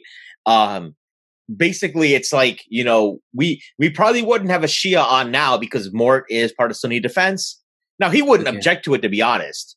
He might want to have him do a back and forth. That's his style. Yeah. But for us, we would be like, what's the point kind of thing? Gotcha. Like, it doesn't interest us enough either. Okay. Right? So let me, and this is, now I just remembered what I was going to say, which is, we're also dealing with this climate of cancel culture, right? Cancel culture. Mm-hmm. So it's like, how much credence do you give to, a guilt by association kind of hit job piece, or, online content, social media post that a person makes, against an organization or an individual without having, done the proper research. So I'll just, without naming names. Yeah, I'm affiliated with an organization. I remain affiliated with an organization that has been mentioned as part of this, like, of accepting or having CVE ties or accepting CVE money, right? Right. So now, if someone's not going to have me on their show or have someone from that organization on the show because that organization has, I'll say, wrongly been linked to CVE monies. Then where do you end? Like, because we at the same time decry how we live in this cancel culture and how problematic it is, yet we're kind of being informed by that same kind of culture by how we are filtering guests. Do you see what I'm saying? Sure. So very, very simple. Okay. So I think that, like, your organization there will be no issue with them coming on Mad Memluks. Okay. We don't. It has to, for us, it's got to be clear cut, direct. Like the guests maybe you had on were MLI. They were on MLI cohorts, and they did not. So we had maybe someone who was an MLI cohort, but then he made a public statement against it. There right. So we're like, all right, off the hook. Right. If someone is known to be a CVE recipient themselves directly, and is very open up, and it's clear cut, open, not an allegate, Yeah. That would be the thing where I always joke on the show. I'm like, listen, man, like, is it that bad? Like, we all got to get paid. Like, I mean, we live in America. Like, we're all kind of sellouts already. So what's the big deal? Right? No, because I'll give you an example, you know, and no, I totally hear you. Yeah. One of the people, and I know him personally, he's a lawyer, and he's written extensively about, you know, Muslim organizations and CLE money. I don't know. I think you've even had him on Mad Bamboo. Yeah, we've had him on a few times. Okay. So he's our guy. I'm reticent to mention names, but if you want to mention names, I'm not going to stop you. But for example, he has included in his people that have come under his crosshairs. Right. He has included an individual who I consider to be not only a personal teacher of mine, but also someone who is one of the greatest thought leaders like that we have in our Muslim community. So it's like, what am I going to cancel that person and never have him on the show? So, like, for example, how would you? Like, if given the opportunity, and you know exactly what I'm talking about. Yeah. I think most in our audience do. But would you have this person on the show as a guest, even though he's been in the crosshairs of someone else on your show who's written extensively on CVE? Absolutely, he would be. I did it again. Yeah, CVE. That's right. CVE. I don't think that I don't think there'd even be a question. I think we'd be thrilled to have him. Yeah, got it. You know, but not just because of the name, of the cachet of the name. Well, it's because, like, again, it's like I think we have we would also think that, like, listen, if it's an allegation, like, it went both ways. Like, let's not, like, hide the elephant in the room. Mad Mamluks to get some pushback this past week because we had Noman Ali Khan, right? I mean, we did, you know, I mean, it's like. So I think it goes both ways. I don't think that, you know, and I think my co-host would agree with me that if these, you know, it's got if you know, if there's an actual trail and it's very open and it's very evident, that's one thing. But if it's someone else, even on our show, he's saying this, and it's like, and we're like, yeah, I mean, yeah, he said it. We love our guests. We appreciate when people come on our show and we hear them out, right? But it doesn't mean that they're going to inform, because, like, if they informed our thoughts, we've had over 200 episodes. We're like schizophrenics at this point. That's a good point, you know, and like, and then the other. Remember, I said I was going to give, like, I wanted to talk about two things, like automatic filters, as it were, automatic, you know, precluders, to automatic preclusion from the show. Right. We've kind of talked through MLI. To me, the other one would be, you know, people guilty of, and you, like you said, the elephant in the room, people who've been guilty of, or let's say accused of. Sorry, right. We don't know guilt. People who've been accused of moral turpitude or sexual improprieties, would we have them on the show? So I'll give you an example, and I don't want the rumor mill to start, and you know, seek refuge in Allah. Don't think of names or don't think of people as I say this story or this where I mention this anecdote. So please, audience, don't do that. And I'm never going to go on the record as saying who I'm referring to. But for example, we had the opportunity to speak with, you know, a relatively well-known personality. Certainly, if I mentioned his name, you would know who that person was. And then it was brought to our attention that this person has not so publicly been accused of certain sexual indiscretions, moral turpitude. Okay. Sure. We made the editorial decision, or actually I did, and then later told Zaki about it. But I made the editorial decision to basically make up an excuse and got ourselves out of the interview. Rather than, you guys did not do the interview. Correct. Okay. Correct. So that to me is kind of another automatic preclusion for me. Like, if it's brought to our attention that someone is accused, not like I said, guilt we don't know, but even accused of, you know, sexual improprieties or you know, like I said, fancier word, moral turpitude, I wouldn't have that person on the show. Now, going back to your elephant in the room, how do you navigate that? Or how did we? I'll tell you. Oh, there you go. Sorry, how did we? Yeah. We did. By the way, I've heard the show. Yeah. I couldn't resist that one. I think it clocked at over 2 hours, but I waited through it. So, I mean, like, I think, so we had to go back. So we had, we had this on a live stream last night. We had, like, people call in and kind of talk about it. Cause, after the show? Yeah. So we did that show, this past Saturday. Like, this show, when it released, it'll be a few weeks out, but, we did the show with Noman on Saturday, and then the live stream, kind of our weekly Wednesday roundtable, we call it, on Wednesday night. Where you take like listener calls or whatever, or it's live. They do live chats, and then people can call. We're just trying this thing out where they can call in. Oh, okay, cool. Listener calls. I'm probably sounding like a dinosaur that I am. We encourage. Like, yo, dude, you've heard of people can DM you, and we encouraged someone who wanted to challenge the idea of giving them the platform, right? Okay, great. So so we did that. So I'll just tell you my own version of the story, right? Sure. So when this all happened, this is 2017. We had heard about it from some of the circles of imams who I trust, right? I think around ISNA time, you were hearing it going on. It started in ISNA back at the time, was in July, I think, back then, I want to say. And, you're hearing about it. And as I said on our show with Professor Omar Muzaffar, that I had no reason to not believe the whatever. But at the same time, there was so much, there's this huge spread of what it could be, right? And then you would hear things, it's not zina, it's not illegal sexual intercourse, it's not rape, but it's some kind of abuse, spiritual abuse. So then you're like, what could it be? Like something that's unbecoming of someone of that status, right? And I want to say, just for the record again, the person, the anecdote that I gave, very much the same kind of situation. It wasn't, it was not sexual abuse, but it was perhaps an abuse of his authority, this person's authority. Right. And certainly something that we expect better from our scholars and our thought leaders. Let's put it that, right? So I want to be very clear. This was definitely not, even the accusations were not to the level of what happened in Elgin a few years ago.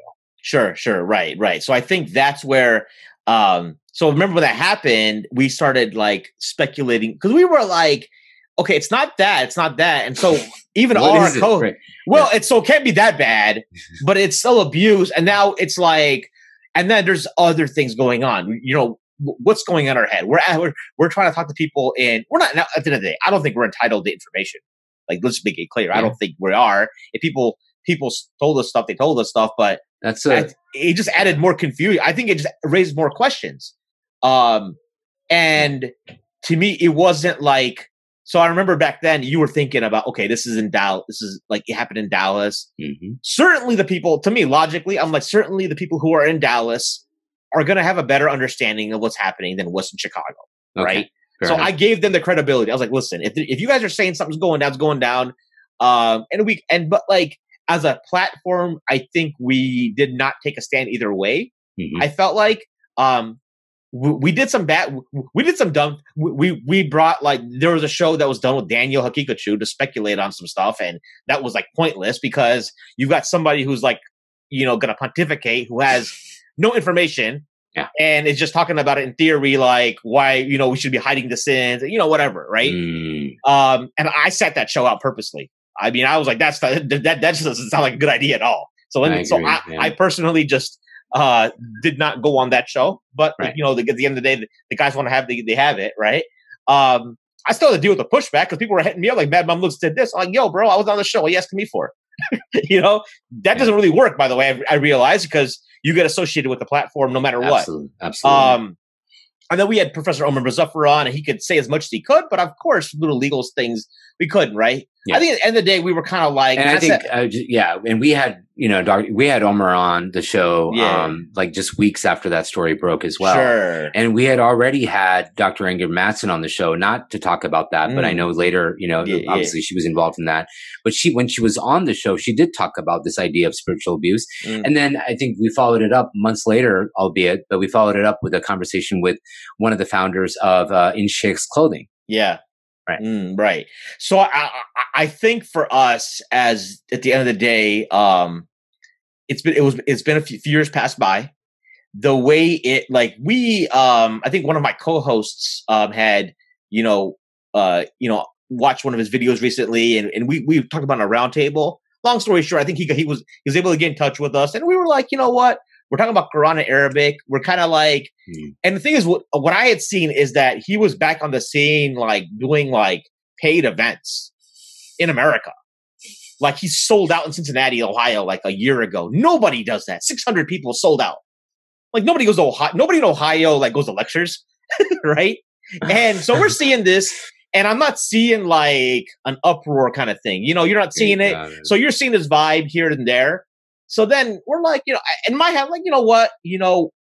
I personally, my belief is that, like, hey, listen, if the imams who I trust have a position, right? But maybe I'm interpreting, maybe my conclusion is different. But I'm also talking to other imams too who didn't sign off. And then I'm hearing that, like, oh, not everybody's on the same page here, because some of them are like, no, this is like, he shouldn't have been doxxed, right? People are, but they won't go public and say it because, and I think partially I have to say that, like, I almost think there's a culture where, because of I feel like if this under like believe all women, if they came to you, if you're a scholar, if you're an imam and some sister came to you with some kind of allegation and you investigated it and your conclusion, and you told her like, I don't agree with this. This is like not like, I couldn't see that going over too well either. And I factor that in so we kind of thought about it. And so we did it. And so I would say the overwhelming response has been positive. And again, these are from our listeners. And on top of that, I was talking to some like students of knowledge before the show who didn't agree with us doing it, but they told me, they were like, you know what, you guys you're doing it, but there was somebody else who has a bigger platform who brought so and so on, some other guy his case is much worse. So I mean, it's not as whatever you're doing, it's not as bad as that. And like, there's no pushback there. You don't see a lot of that. Wow. So my conclusion in all of this is that I actually think it's like the Mad Mamluks has like, we're kind of a polarizing platform. We have loyalists, but then we have people that hate our guts. Yeah. I want to say we're lucky enough where, we haven't engendered that kind of passionate response, in the opposite direction, at least. Yeah. People, I mean, alhamdulillah. Like, I'm not going to complain about. I'm not going to complain about that. But that might change after they hear me on this show. No, I'm joking. I hope I answered the question, but that's kind of the thought process, Yeah, and to me, another cognate of that is, or a cognate of the conversation we're having is, what about guests you've had in the past? And I think you mentioned one of them in particular who, at the time when you had that person on the show, he was like free from, controversy, but now he's like knee deep in it, right? He, as being a provocateur and so on. But like at the time when you had him, he didn't have that kind of reputation. He hadn't been kind of, called out for his very problematic, being a sort of provocateur. So just if I can be clear, like with Diffused Congruence, we've had people on the show who have later, right, been either publicly been accused, or it has been brought to our attention by privately that a person, engaged in very much the same kind of behavior that I talked about earlier, moral turpitude, sexual improprieties. What do you do then? So I've decided, I mean, again, this is just me making the editorial choice to leave that content up there. So I'm not going to, post facto like dox this person or remove them from our platform or put a, a la Disney Plus or something, like with Bambi or whatever. Like I'm not going to put a disclaimer on that episode and say, okay, this person has now been accused of, so and so. So, but again, that's just that's a personal decision, editorial choice or decision. So how would you, or maybe how have you negotiated that kind of thing, right? So I think that Sim is whatchamacallit. He's got creative control, right? Okay. Those episodes are going to stay up, and I agree with the decision to leave it up. I don't think there's that one helps me kind of validate my own kind of way of thinking. So. There's one episode that like we had up that we took it down later just because it was so boring. It like if we were worried about people driving and like listening to it and maybe falling asleep, so we just took it down. And we like, this is a public hazard because people are going to be driving on the road and they're going to fall asleep, and we're going to yeah. So I mean, this was an early episode. This because I remember I was on the show, I wasn't a host, and I heard this show, and I'm listening to this show, and I'm like, this show sucks. I call it like, what would you like? What's going on? Like this guy, like I mean. So I mean, and we've done a lot of we've recorded and then didn't air it because it didn't go well. Right.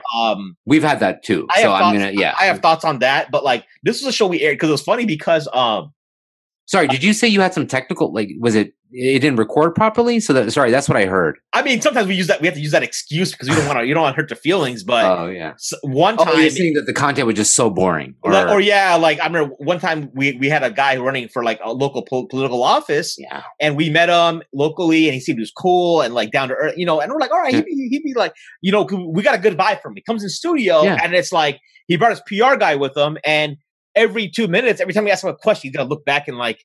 And I'm like, this is like, it was the only time in my life I've done a show with Mort, and he was like, we look at each other, we have nothing to say. We're kind of like, I guess that's it.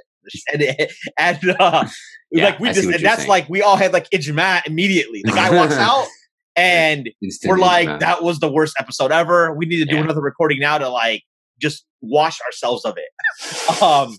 Palate cleanser.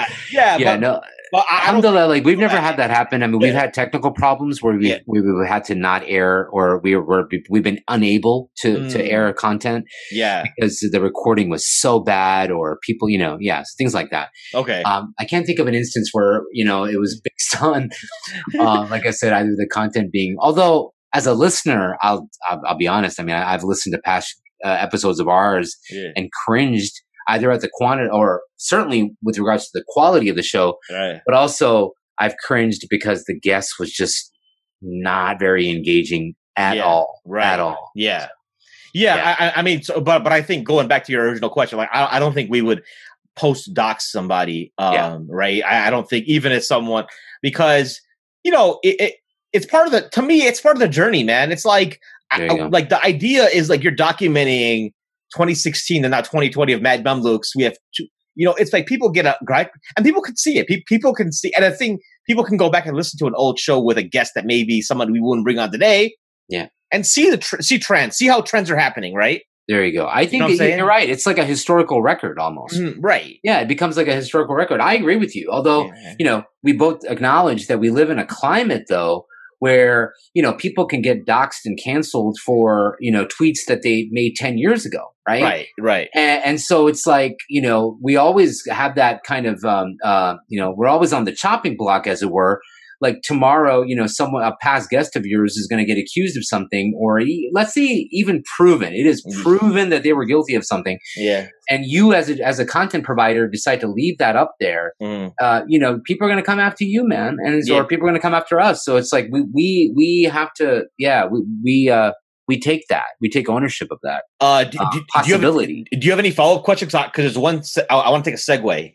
Unless you have something else to add about this. No, I so far, I'm glad we've covered a lot of this ground. So the one thing I think we also talked about was like, so how we are dealing with, so Mad Mamluks, to be very frank, is seen as, like we talked about, like people, we're kind of like a polarizing podcast, right? Yeah. I mean, we're not gonna like, I guess, some of us, we run our mouths openly. Yeah. Some on social media. I think I'm kind of tempered in a way. Like, I temper it because I'm still about building relationships with people who are like think different. But at the same time, I'll pop off and say something like, you know, and then somebody will take a clip of it and like put it on Twitter and boom, it goes, right? Yeah. But then I always try to reach out to people on the other side and see, like, you know, hey, this is not really what the intent was, but you know. But bottom line is we are, I think, labeled as being a platform of the right. If I may, the term, a term. I didn't think we were going to go there, but okay, that's fine. I actually want to. And it's almost. I said last night, like, when we talk about people, like, why are people upset about the Mad Mamluks? When I look on Twitter, these are people who don't listen, I don't think are listeners of our show, right? But it's because there's like a frustration that people listen to the show, right? And wait, there's a frustration with what? Sorry, that there's a following, that the Mad Mamluks has a following. Ah, got it. And it's been going for like 4 years plus now, 200 episodes, and they're like, this is like, so we are seen as a symptom of the problem of the community, that we're like, we represent this misogynist, right patriarchy, like, you know, almost like some kind of semi-white supremacist, you know, race, you know, whatever. All these Proud Boys. Like, Proud Boys. The Proud Boys? Yeah. And then, so this right term gets thrown around, and then we have, it's a new term. Yeah. You know, it's a newer term. I find it interesting because I've asked, even some of our former guests have come to me and kind of said, yeah, you guys are like alt bros or like that, right? Like original guests who came on in the first year or two. And I'm like, well, what does that mean? Like, what does that like actually like mean? Like, what are the pillars of that? Right. And they were like, well, that's this typical alt bro response. You ask for pillars. I'm like, well, yeah, if you're going to label something, like, we want to know what it is, right? But I know you've been drinking too much Jordan Peterson Kool-Aid, man. Yeah, exactly. Yeah, but I think it comes. I have some thoughts on it, but I wanted to, like, you know, sure. This kind of frankness, because I think you would. I would assume you'd be somewhat critical of the right or the whatever that is, but like, I'd like to get your take on some of that. You know. Wow. Yeah. So I wasn't really prepared. So I hope I come across as cogent. You know, I think anyone who follows me on social media, like Twitter especially, you know, knows that I'm not a fan of Donald Trump's. I'm not a supporter of the administration. And, you know, I have certain problems with the modern Republican Party. And so, you know, and so anyway, I think that's clear. Although I will say, like, going back to kind of just really quickly going back to what we were just talking about, you know, I would love to have a conversation with a guest on the show who is an adamantly, you know, MAGA hat wearing, you know, dyed in the wool conservative, you know, Republican. I would welcome that. And, you know, and where people may dismiss us or where we come across as being, oh, these guys are obviously, you know, California granola crunching hippies, you know, tree huggers, and we are Democrats or dyed in the wool Democrats. We've, you know, I've cringed in those moments because that's never, I don't want the show to be about that. And so, for example, you know, we recently had a political commentator on the show, and like it became clear that this person was kind of a Democratic operative as opposed to just being kind of a political commentator. And so I almost wish that, you know, we would have either had like a chaser to that episode where, if you will, like barring a expression from modern kind of parlance, like a chaser to that episode where we would have had someone on who would have been quote unquote a Republican operative, you know? But anyway, that's all 2020 hindsight or whatever. But anyway, going into your question now, first of all, I think it's really, to me, what exactly constitutes the right or the right or whatever you want to call it, alt-bro. I don't know. So I think it's still kind of TBD. To me, again, the way I see it, now this is where I kind of, okay, this is right and this isn't right. If a person is anti-liberal or anti-Democratic Party or anti-Biden or anti-left or anti-neoliberal, whatever you want to call it, right? that to me isn't, and because again, people will often accuse me of, oh, well, you want to just dismiss a person as being alt-right because they happen to be anti-Democrat or anti, Biden or anti, liberal, whatever. No. I mean, that's definitely not my sort of calculus with regards to what I consider to be alt-right. Sure. To me, there's a huge gap, a gulf, a huge difference between being anti all of those things I just mentioned and being straight up MAGA hat wearing, pro-Trump, COVID truther, anti-lockdown dude. And so to me, like, there's like a series of check marks that you have to check off before I would dismiss you as being alt-right. So just to restate what I just said, is that, Trump, like, as in I don't support Trump because he's, anti-left. I support Trump because I agree with his policies. I agree with him being, him trolling the libs, the utter chaos and so on. That to me is one check. Another check is like, you've bought into this whole like COVID truther, conspiracy theory, whatever. Yeah. You have bought into this what was the other? Like lockdowns, mask wearing. It's proto-fascism, and Governor Whitmer is Hitler, and who's your mayor in Chicago? That dude's Hitler because they have these lockdown measures. No, can you actually back off? Can you back off the mic a little bit? You're actually. I'm so sorry. I'm sorry. You got rolling. So I got passionate. Yeah. Just sit back and then keep ranting. Yeah. Just continue. Sorry. It was like clipping. I'm like, I don't want to edit this out. Go ahead. So I don't want to edit keep ranting. Sit back and keep ranting. That is awesome. That is awesome. Yeah. I'm getting to that point where you got to go with the hadith, where the prophet says, like, if you're having an argument, like, you should sit down if you're standing, and if you're sitting down, you should lay down or make wudu. So I'm getting into that zone, so I should probably just sit down anyway, or sit back anyway. Anyway, I've kind of ranted. So to me, I think the people who there's someone that comes to mind when you mentioned that, who's been on both our shows, by the way. Oh yeah, absolutely.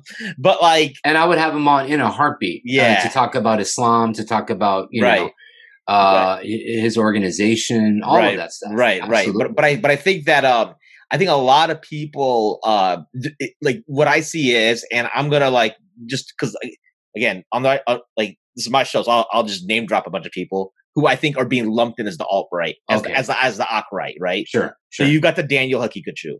Okay. You have the Sheikh Abdullah Hamid Ali. You have Dr. Shadi al-Masri, Ismail Royer, Nabil Aziz. These are like but I'm like, I look at all these people and I'm like, okay, but there's some things they agree on, but a lot of things they don't, right? Sure. But at the end of the day, I'm like, it just seems like a broad brush to like label and dismiss. I agree. You know what I mean? I completely agree. And I would never take that position.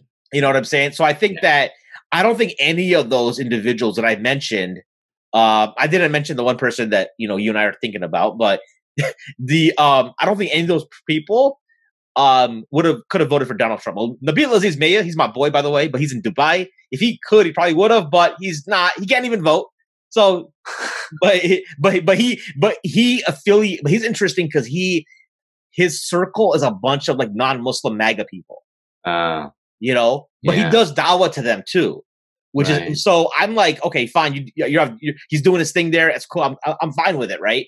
But I think it comes off as a thing of like, like Dr. Shadi, for example, has like, it's very dismissive of like liberal positions in Islam and like cult, that kind of thing. And it's and things like critical race theory come up, and people will say like, hey, go read Quran and Sunnah, go read the Hadith first. Why are you guys reading like Fanan, right? Like, that kind of dismissive stuff.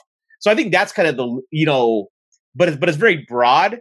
I've always felt like personally that it's conservatives that are more willing to engage than liberals because of the whole idea of platforming. Like, you won't, because people in general, it's like because the whole idea of deplatforming, I think, is a liberal thing. It's like that because it's a part of cancel. Like you can't like have a dialogue, right? Like I would, because people might label me as an right person.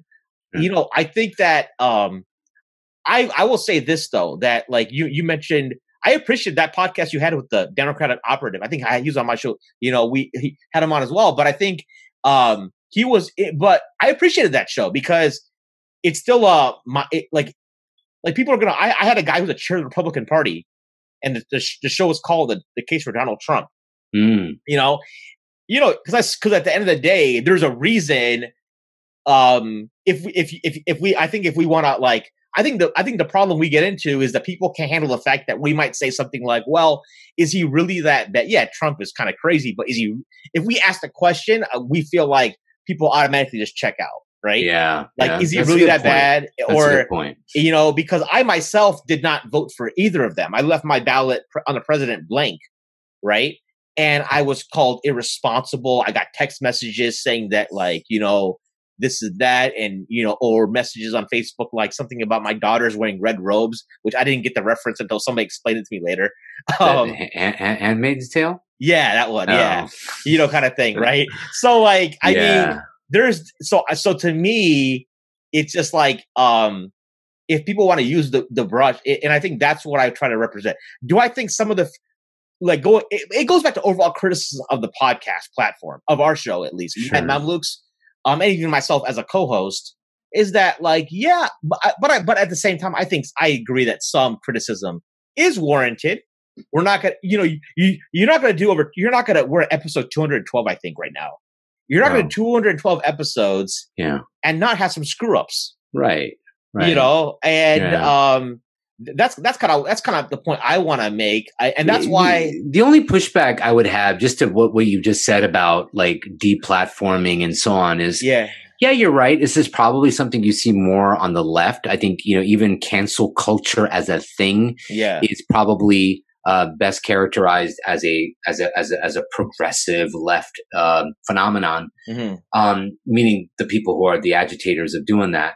I will say though, my only pushback to that would be like, well, yeah, you're right, but the right is great about creating separate streams of content or separate streams of getting their word out there. So, for example, right now, you've got a lot of these like right wing commentators and so on that are switching over to Parler. So it's like, okay, yeah, you're right. I mean, liberals might be doing X, Y, and Z, like you just stated, but the right is really good about, creating alternative channels to get their word out. So it's like, so you've got Parler, you've got even the president right now, even Trump, like Fox, he's not, things aren't going so great in that marriage between Fox News and Donald Trump. So, he's cheating on Fox with OAN and OANN and Newsmax. So it's like, right? I mean, you've got that phenomenon going on the right. So now again, I know someone listening to this will probably say, well, Parvez, Fox News is around because it's a response to MSNBC or CNN or what have you. And, if we were having a longer conversation about media and so-called left-wing bias and stuff like that in media, I would love to entertain that conversation. And maybe this isn't probably the format for that. I have my qualms with that kind of, even that characterization of the MSM being entirely liberal. Right. No, yeah. And I would agree. Like, I think that I saw someone I follow on Instagram today. She was my CrossFit coach several years back. And you doing CrossFit? No, I stopped. It's too expensive. I switched over. So Parler, she's moving to Parler, and I know I saw most of her stuff, and she was like, fits that narrative. But I think it seems to me like, they're censoring them. I don't know if that's true or not. That's the notion of it. We're moving over because we're being censored. Oh, I agree. Right. It's like, we can freely share articles from, the New York Post about Hunter Biden. Right. So I think that's what it comes down to. I think the other pushback would be that, like, well, there are, how do we account for the actual? This comes from a point of privilege and on the backs of enslaved Africans and all, that whole thing, which, I find, I don't know. I don't like, I'm just thinking out loud here as what a counter argument would be, but yeah, I'm just trying to think of that's my experience. I think that conservatives at least are willing to more or less have the conversation, at least, you know what I'm saying? Sure. And, it's funny, like, for example, I know at least one of the people that you mentioned earlier, as being someone who would probably be characterized as alt-right, like, there's an argument that can be made that he probably posts stuff on social media just to get a rise or just to get a response or just to show that, there's two sides to this, and don't believe everything you hear from CNN. Correct. Don't believe everything you hear from MSNBC. Mm-hmm. My only pushback to that is because I literally was having this conversation with someone today about that particular person. Mm-hmm. My only pushback on that is, I have a few. One is I consider it irresponsible for someone who has that kind of a platform to disseminate information that is, by any objective measure, pure conspiracy, pure, right-wing propaganda. So while you claim to be pushing the discourse or widening the discourse, what you're really doing is you're just alternating between one measure of propaganda for another measure of propaganda. So it's like, that's my pushback. That's my number one pushback. Number two, and this is in general not with the alt-right in general, but just because to me, at the end of the day, a lot of this conversation, and to me, really the era of Trump, what to me, the biggest takeaway or the longest lingering effect we're going to have after living through the era of Donald Trump is more of a crisis of epistemology. Like, what are sources of knowledge? Let's first identify credible sources of knowledge, and then, which is what epistemology is. Mm-hmm.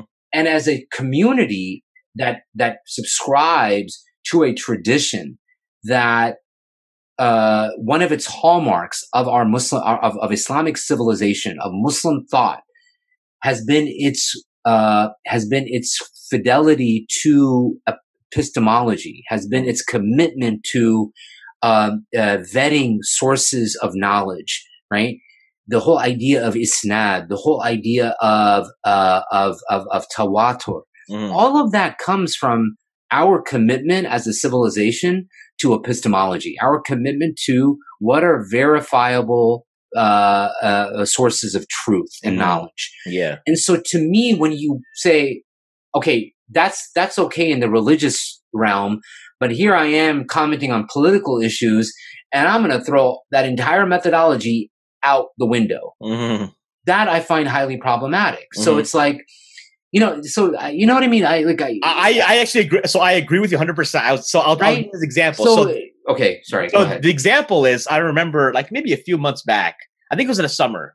I saw a post posted by one of these guys about like black person voting for Trump, and it's a video, dude in the wife beater, just sitting in the corner talking about he loves Trump. And I was talking to my friend. I'm like, we don't even know this dude's name. I love it, man. Yeah. No, you know what I'm saying? Yeah, and I so love it. I was I'm like, we don't authenticate. Like, it's like, yo, like we literally said it's not. Like, yo, this is like, this chain is. You can't take this chain. Like, yeah, who is this guy? Exactly. I mean, part of the whole it's not methodology. Yeah.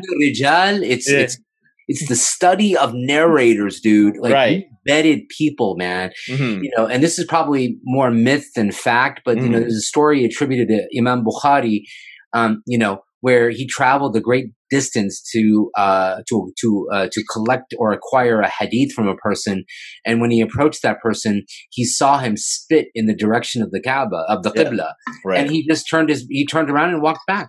Right. Or went back home. So, because he was like, and didn't even bother engaging this person. So, like I said, anyway, to your point, some dude sitting in a wife beater pontificating. Yeah. And it gets on that Facebook. I'm supposed to say is equal to Dr. Fauci. Like, you know what I mean? Like, come on. Dude. Right. Or like, listen, if you're going to bring something like, okay, you've got like Thomas Sowell, right? He's an economic, oh yeah. That's okay. So people know that. Right. But I think I'll even go far as say someone like Candace Owen. Okay. Yeah. Like, you want to have someone like a Candace Owen on your show? Fine. You know, but again, like you said, some dude in a wife beater or like, you know, again, now we're talking about sources. It's like, you know, Fox News just wasn't cutting it. So now I'm going to start posting clips from Newsmax, and I'm going to start posting clips from OANN and the Alex Jones show. Yeah. InfoWars. Right. Come on, bro. Like, seriously. Yeah. You know, for sure. And don't tell me that you're just being objective. Don't tell me that you're just trying to, allow people to see another side of it. You're not. Because you're posting information, or you're posting, you're posting information that directly coincides and corresponds with whatever happens to be the talking point that Trump is pushing. Mm-hmm. So it's like, if you're going to be posting articles circa June, July, maybe in May about the benefits of hydroxychloroquine, dude, you're not being objective. You're just parroting the Donald Trump talking point. Right. Because if that was the case, you'd be advocating for hydroxychloroquine right now. But you ain't. You're not doing that. Because why? Because Donald Trump ain't talking about it. Yeah. Cool. And as we wrap up here, the last question I want to kind of get to you is, what responsibility do you think we have as podcasters for like either a Muslim audience or a greater audience? Because we get that. I get that a lot. Like, even in my non-support of Joe Biden or non-support of Donald Trump, people would actually, a mutual friend of ours actually messaged me. He's like, well, you have a platform, you have a responsibility that even though I'm not posting it on my Mad Mamluks or Sultans and Sneakers, I may post it on my personal Facebook page. People, look up to you, and you need to be more responsible because, et cetera. What are your thoughts on that? Because like I can't wrap my head around that, to be honest. But like, I'd like to get your thoughts on it as my elder, who may have more wisdom. So could you be a little bit more specific? Because I'm trying to understand what exactly you're referring to. Okay, like it can be a number of things, right? So the idea of bringing Noman Ali Khan is the more recent example for Mad Mamluks. Do we have? Are we being irresponsible for and are we going to like the brother who called into our show? He said he's like, we are sending a message that it is okay to commit, like, even if you're accused of improprieties, to ignore the accusations, whether you're innocent or not. And if you just wait a few years, people will just move on. Or like, you guys as a platform are sending this message. You have a responsibility that's better than that. Right. I question myself why we even had that responsibility, but I want to kind of get your that's a really interesting question. And I don't know if I'm going to be I'm going to offer any nuggets of wisdom here. I feel as though, yes, I mean, I think we bear a certain level of responsibility about but again, where do you draw the line? I don't know. And I think that's kind of an editorial decision that we all have to make for ourselves. But it's like, I think we do have a certain level of responsibility just by virtue of the platform that we have, and also the fact that this is going to remain out there for posterity. And so it's like, so I think that alone, to me, just by virtue of the fact that thousands of people are going to download any piece of any particular episode that you and I happen to put out. That, and coupled with the fact that it's out there now, it is out there for posterity. Like, even if we scrub it from the internet, it's going to be out there. We just know that that's just the nature of the world of technology we live in. Whereas, 20 years ago, if I gave a lecture in front of 500 people and I made a very erroneous statement about something related to Islam, I owed a certain responsibility to those 500 people, but it's gone and forgotten. Now, I'm saying something or I'm putting someone on the record, or providing them a platform for thousands of people for time immemorial, right? Mm. So I think that alone is something that I take very seriously, and I really, which is going back to what we were talking about, I think, in the show, where I wrestle with this idea of like, okay, making sure that voices are heard, people are heard, all perspectives are offered, because I take that platform so seriously. So, so I mean, like I said, I don't know if I'm offering any nuggets of wisdom here. I just think that, just by virtue of the platform that we enjoy, just by virtue of the fact that technology is going to keep our voices and our content for the foreseeable future, it immortalizes it, then I think that alone, should give us pause and should, give us something to reflect on in terms of the seriousness with which, we should proceed. Or the kind of, what's the word I'm looking? Just the kind of, we should take this very seriously. So I think to your point, or to directly answer your question, I think, we do have not only a responsibility. I think if anything, if we're going to have, like, to me, the pushback that I even gave you, and again, since we are naming names, like, to give a platform to someone like Nouman Ali Khan, who had those, who still has those outstanding accusations, has not, either publicly, what's the word? Like, publicly, I don't know if counted even for it. Even, exactly. I mean, like, he made a Facebook post 3 years ago. Okay. That was pretty much like this. It was kind of like a rebuttal in a way, right? Got it. Yeah. So exactly. now it comes down to, and we're not even talking about the fact that verifiably, right? Because we can say, okay, fine, all of that stuff that happened, DMs and so on, we may not, although we've seen images, we've seen content, but let's say, like, even if we didn't have access to that, what we do know for a fact is, he made life miserable for certain people who worked for him or were associated with him. Right. And so it's like, and went after them legally. Right. So, we know that for a fact alone. So my question then, or my pushback to you, I remember when we were texting or my question, I don't even want to call it a pushback, was just, it was a question. Yeah. So, like, how do we, like, are you comfortable with, like, giving a platform to someone without asking that even as a question? Right. Yeah. So that would be something I would wrestle with. Like, tomorrow, if somebody from Nouman Ali Khan's crew hit us up and said, hey, Nouman wants to be on Diffused Congruence, I would say, ahlan wa sahlan. But I'm going to ask him about, the allegations. I'm going to ask him about lawsuits that he filed against a former employee. I'm going to ask him about, such and such. So, and if they turn around and say, okay, fine, he still agrees to do it, ahlan wa sahlan. But again, right, I don't think that's going to happen. So I think some of the examples you mentioned, they are, it's tricky because some of it, I actually probably are not aware of some of the things you just mentioned personally. Like, maybe I heard about some things, but, on the flip side, there's other things I know about, but, like, my co-hosts don't know about it, and I'm not privy to share that information. So it's like, you're in this trick bag here, and I'm like, I know. Okay. And some of this stuff is honestly like, oh, I heard it 3 years ago, and I forgot.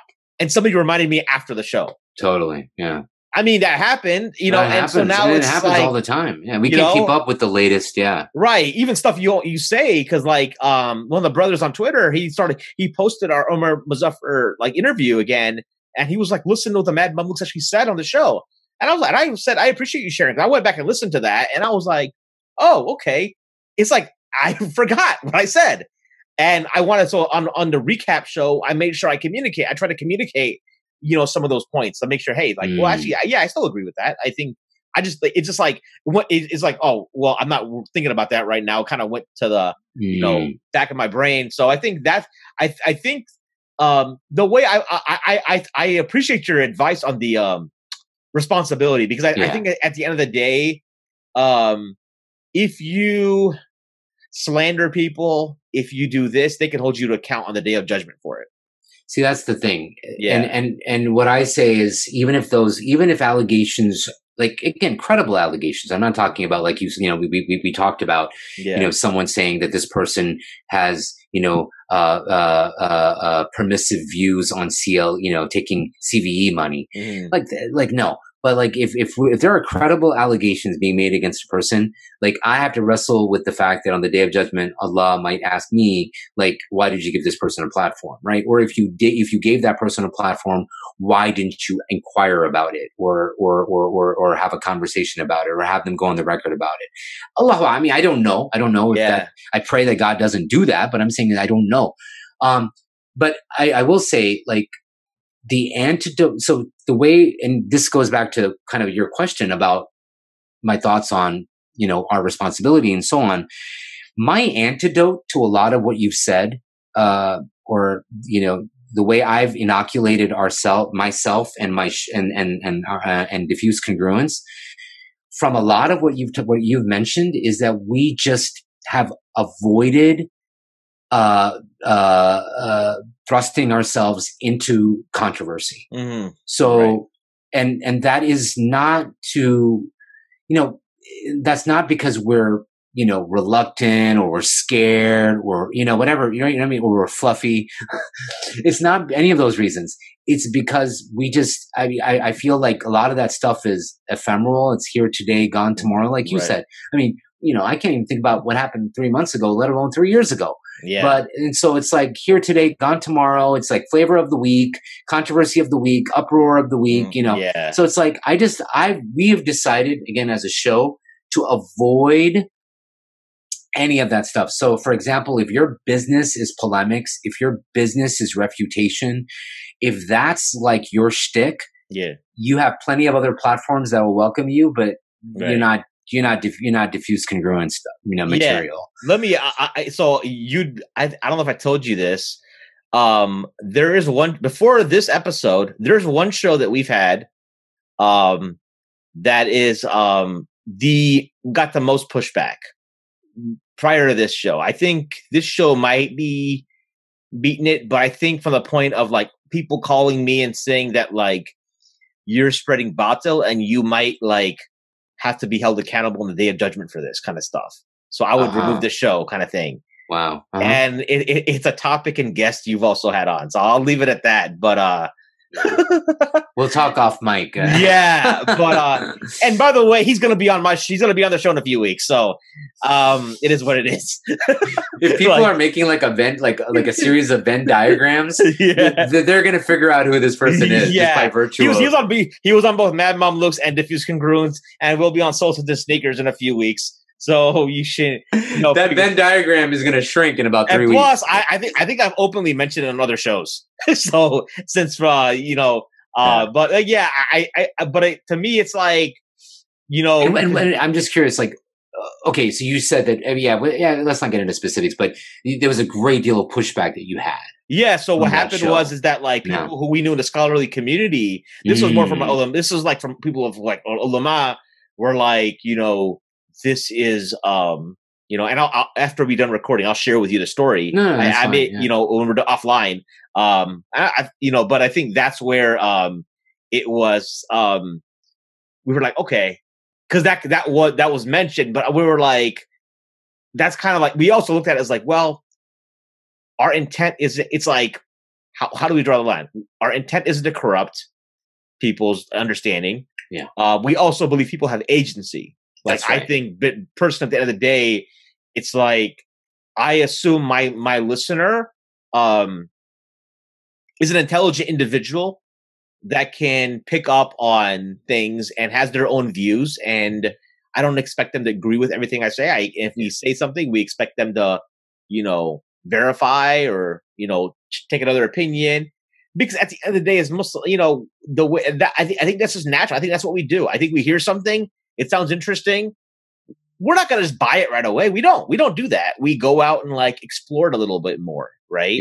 Yeah. And I think that's where I think I like to feel like the listeners have a lot of agency and they're smart and they're, if they're listening to the podcast, they want to hear engaging conversation, even if some of the stuff might not fit. But this idea that, we're out here to spread deviance and, that's kind of where it's just like that. But I think there are things that I've seen that we should be more careful with, especially when it comes to misrepresenting individuals and saying things about people that they did not really say. Exactly. And being a little loose. I think we need to, I really think that we need to, and when I say we, I mean people like, whether it's podcasters or people who are out there providing content like this, right, need to be very earnest and very intentional with trying to create opportunities and spaces where, we prevent or we push back against this kind of balkanization of like where people are getting their information, what people are listening to. I want to get away from that. So like to a point that you made earlier about how, listeners of Diffused, like again, going back to that Venn diagram, like, what is I'm curious what the Venn diagram looks like of listeners of Diffused Congruence and listeners of, Mad Mamluks.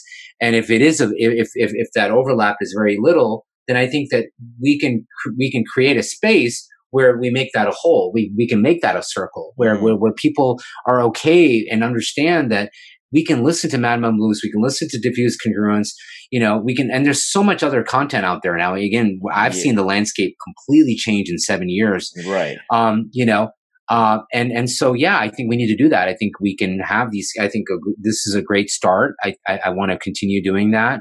And so, I hope that, we as content providers can take the platforms that we've been afforded seriously enough to do that, Sure, for sure. And as final thoughts, anything what's next for you guys? Wow, what's next for us? Well, I haven't like mentioned it like on this particular podcast. So obviously, as or as listeners who are within that Venn diagram know, we our longtime co-host, my longtime co-host Zaki left the show at the end of last year. I now have a new co-host, Omar. Our goal is to just continue what we've been doing. To me, consistency and making sure that we are on top of like the frequency of the show is important. We've always been comfortable with either once or twice a month kind of being our touch point. I don't see us venturing beyond that just because of bandwidth and, just because of but by virtue of the format of the show, which is having guests on as opposed to just me and Omar or me and Zaki in the past pontificating, although we've had those episodes, but we've kept them few and far between. So I'll say that's kind of just continue doing what we've been doing, and that's about it in terms of the future of the show. And then if they're not familiar with the show, where can they listen? Oh, sorry, say that again. If they're not familiar with the show, first time they're hearing about thank you. Where can they? You're like throwing me an alley-oop and I keep like I'm like totally missing it. Or like in order to like you're giving me a niwala and I'm not even like taking the niwala, right? Like it's like you're just giving me a morsel of food and I'm not even. Oh, anyway. I don't even know because I'm Bengali. Oh yeah, that's right. I mean, I knew that. But are you like Urdu? I'll count that as a microaggression from West Pakistani to an East Pakistani. Are you Pakistani though, or are you Indian? I'm Indian. Oh, so we just canceled our microaggressions. Yeah. I was like, all right. I was just about to say, like, you got microaggressed by a granola crunching liberal hippie from California. What does that say about you? Yeah. But then you just microaggressed me, brother, by saying that I'm from Pakistan. Yeah. Anyway, sorry, but people can find us. First of all, facebook.com/diffused congruence. We're available on all of your podcast platforms. And so you can, wherever you listen to and download good podcasts, you can find Diffused Congruence. You can find me if you are asking personally. You can hit me up on Twitter. I'm Parvez F. Ahmed. And we're also on Twitter. Our show is on Twitter, Diffused C. But please do check us out. If you have any thoughts, comments, I'm going to, by the way, I should just say this while we're on air. I have full intention of cross-pollinating this episode and hosting it on our platform as well, with your permission. Absolutely. With your idhin, if that's okay. You are free to like, I would appreciate that actually. That way people can, I think this kind of collaboration can go on both, right? Because there you go. This won't be on the Mad Mamluks platform. This is going to be on the Sultans and Sneakers platform. Yeah. Which is my, this podcast and the YouTube channel, etc. So, that way folks can like from your audience, if they like what, they hear, maybe they can go check out what I got to say too. And I know we've tried making it happen, Mahin, and I mean this sincerely. Like, we should definitely try to get that episode, on the books with regards to Mad Mamluks and Diffused Congruence. For sure, I'd love to make that happen. And so whatever I can do to facilitate that. But thank you as always. People out there who listen, stay safe. If you believe in, or forget whether you believe it or not, wear your mask, practice social distancing, be safe during the holidays. You're not doing it only for yourself. You're doing it for other people. So do that. And, go with God. May Allah be with you all. Absolutely. And if you're not Muslim, may God be with you too. Or if you don't believe in God, then, whatever floats your boat. May the force be with you. Right. All right. And you know where to find us, Pocket Cast, Apple Podcast, Stitcher, Spotify, and then YouTube. This, obviously, if you're watching this on video, you're on YouTube probably. So, that being that's my special guest, Parvez Ahmed. I am your host, Mahin the Podcaster, signing off for Sultans and Sneakers.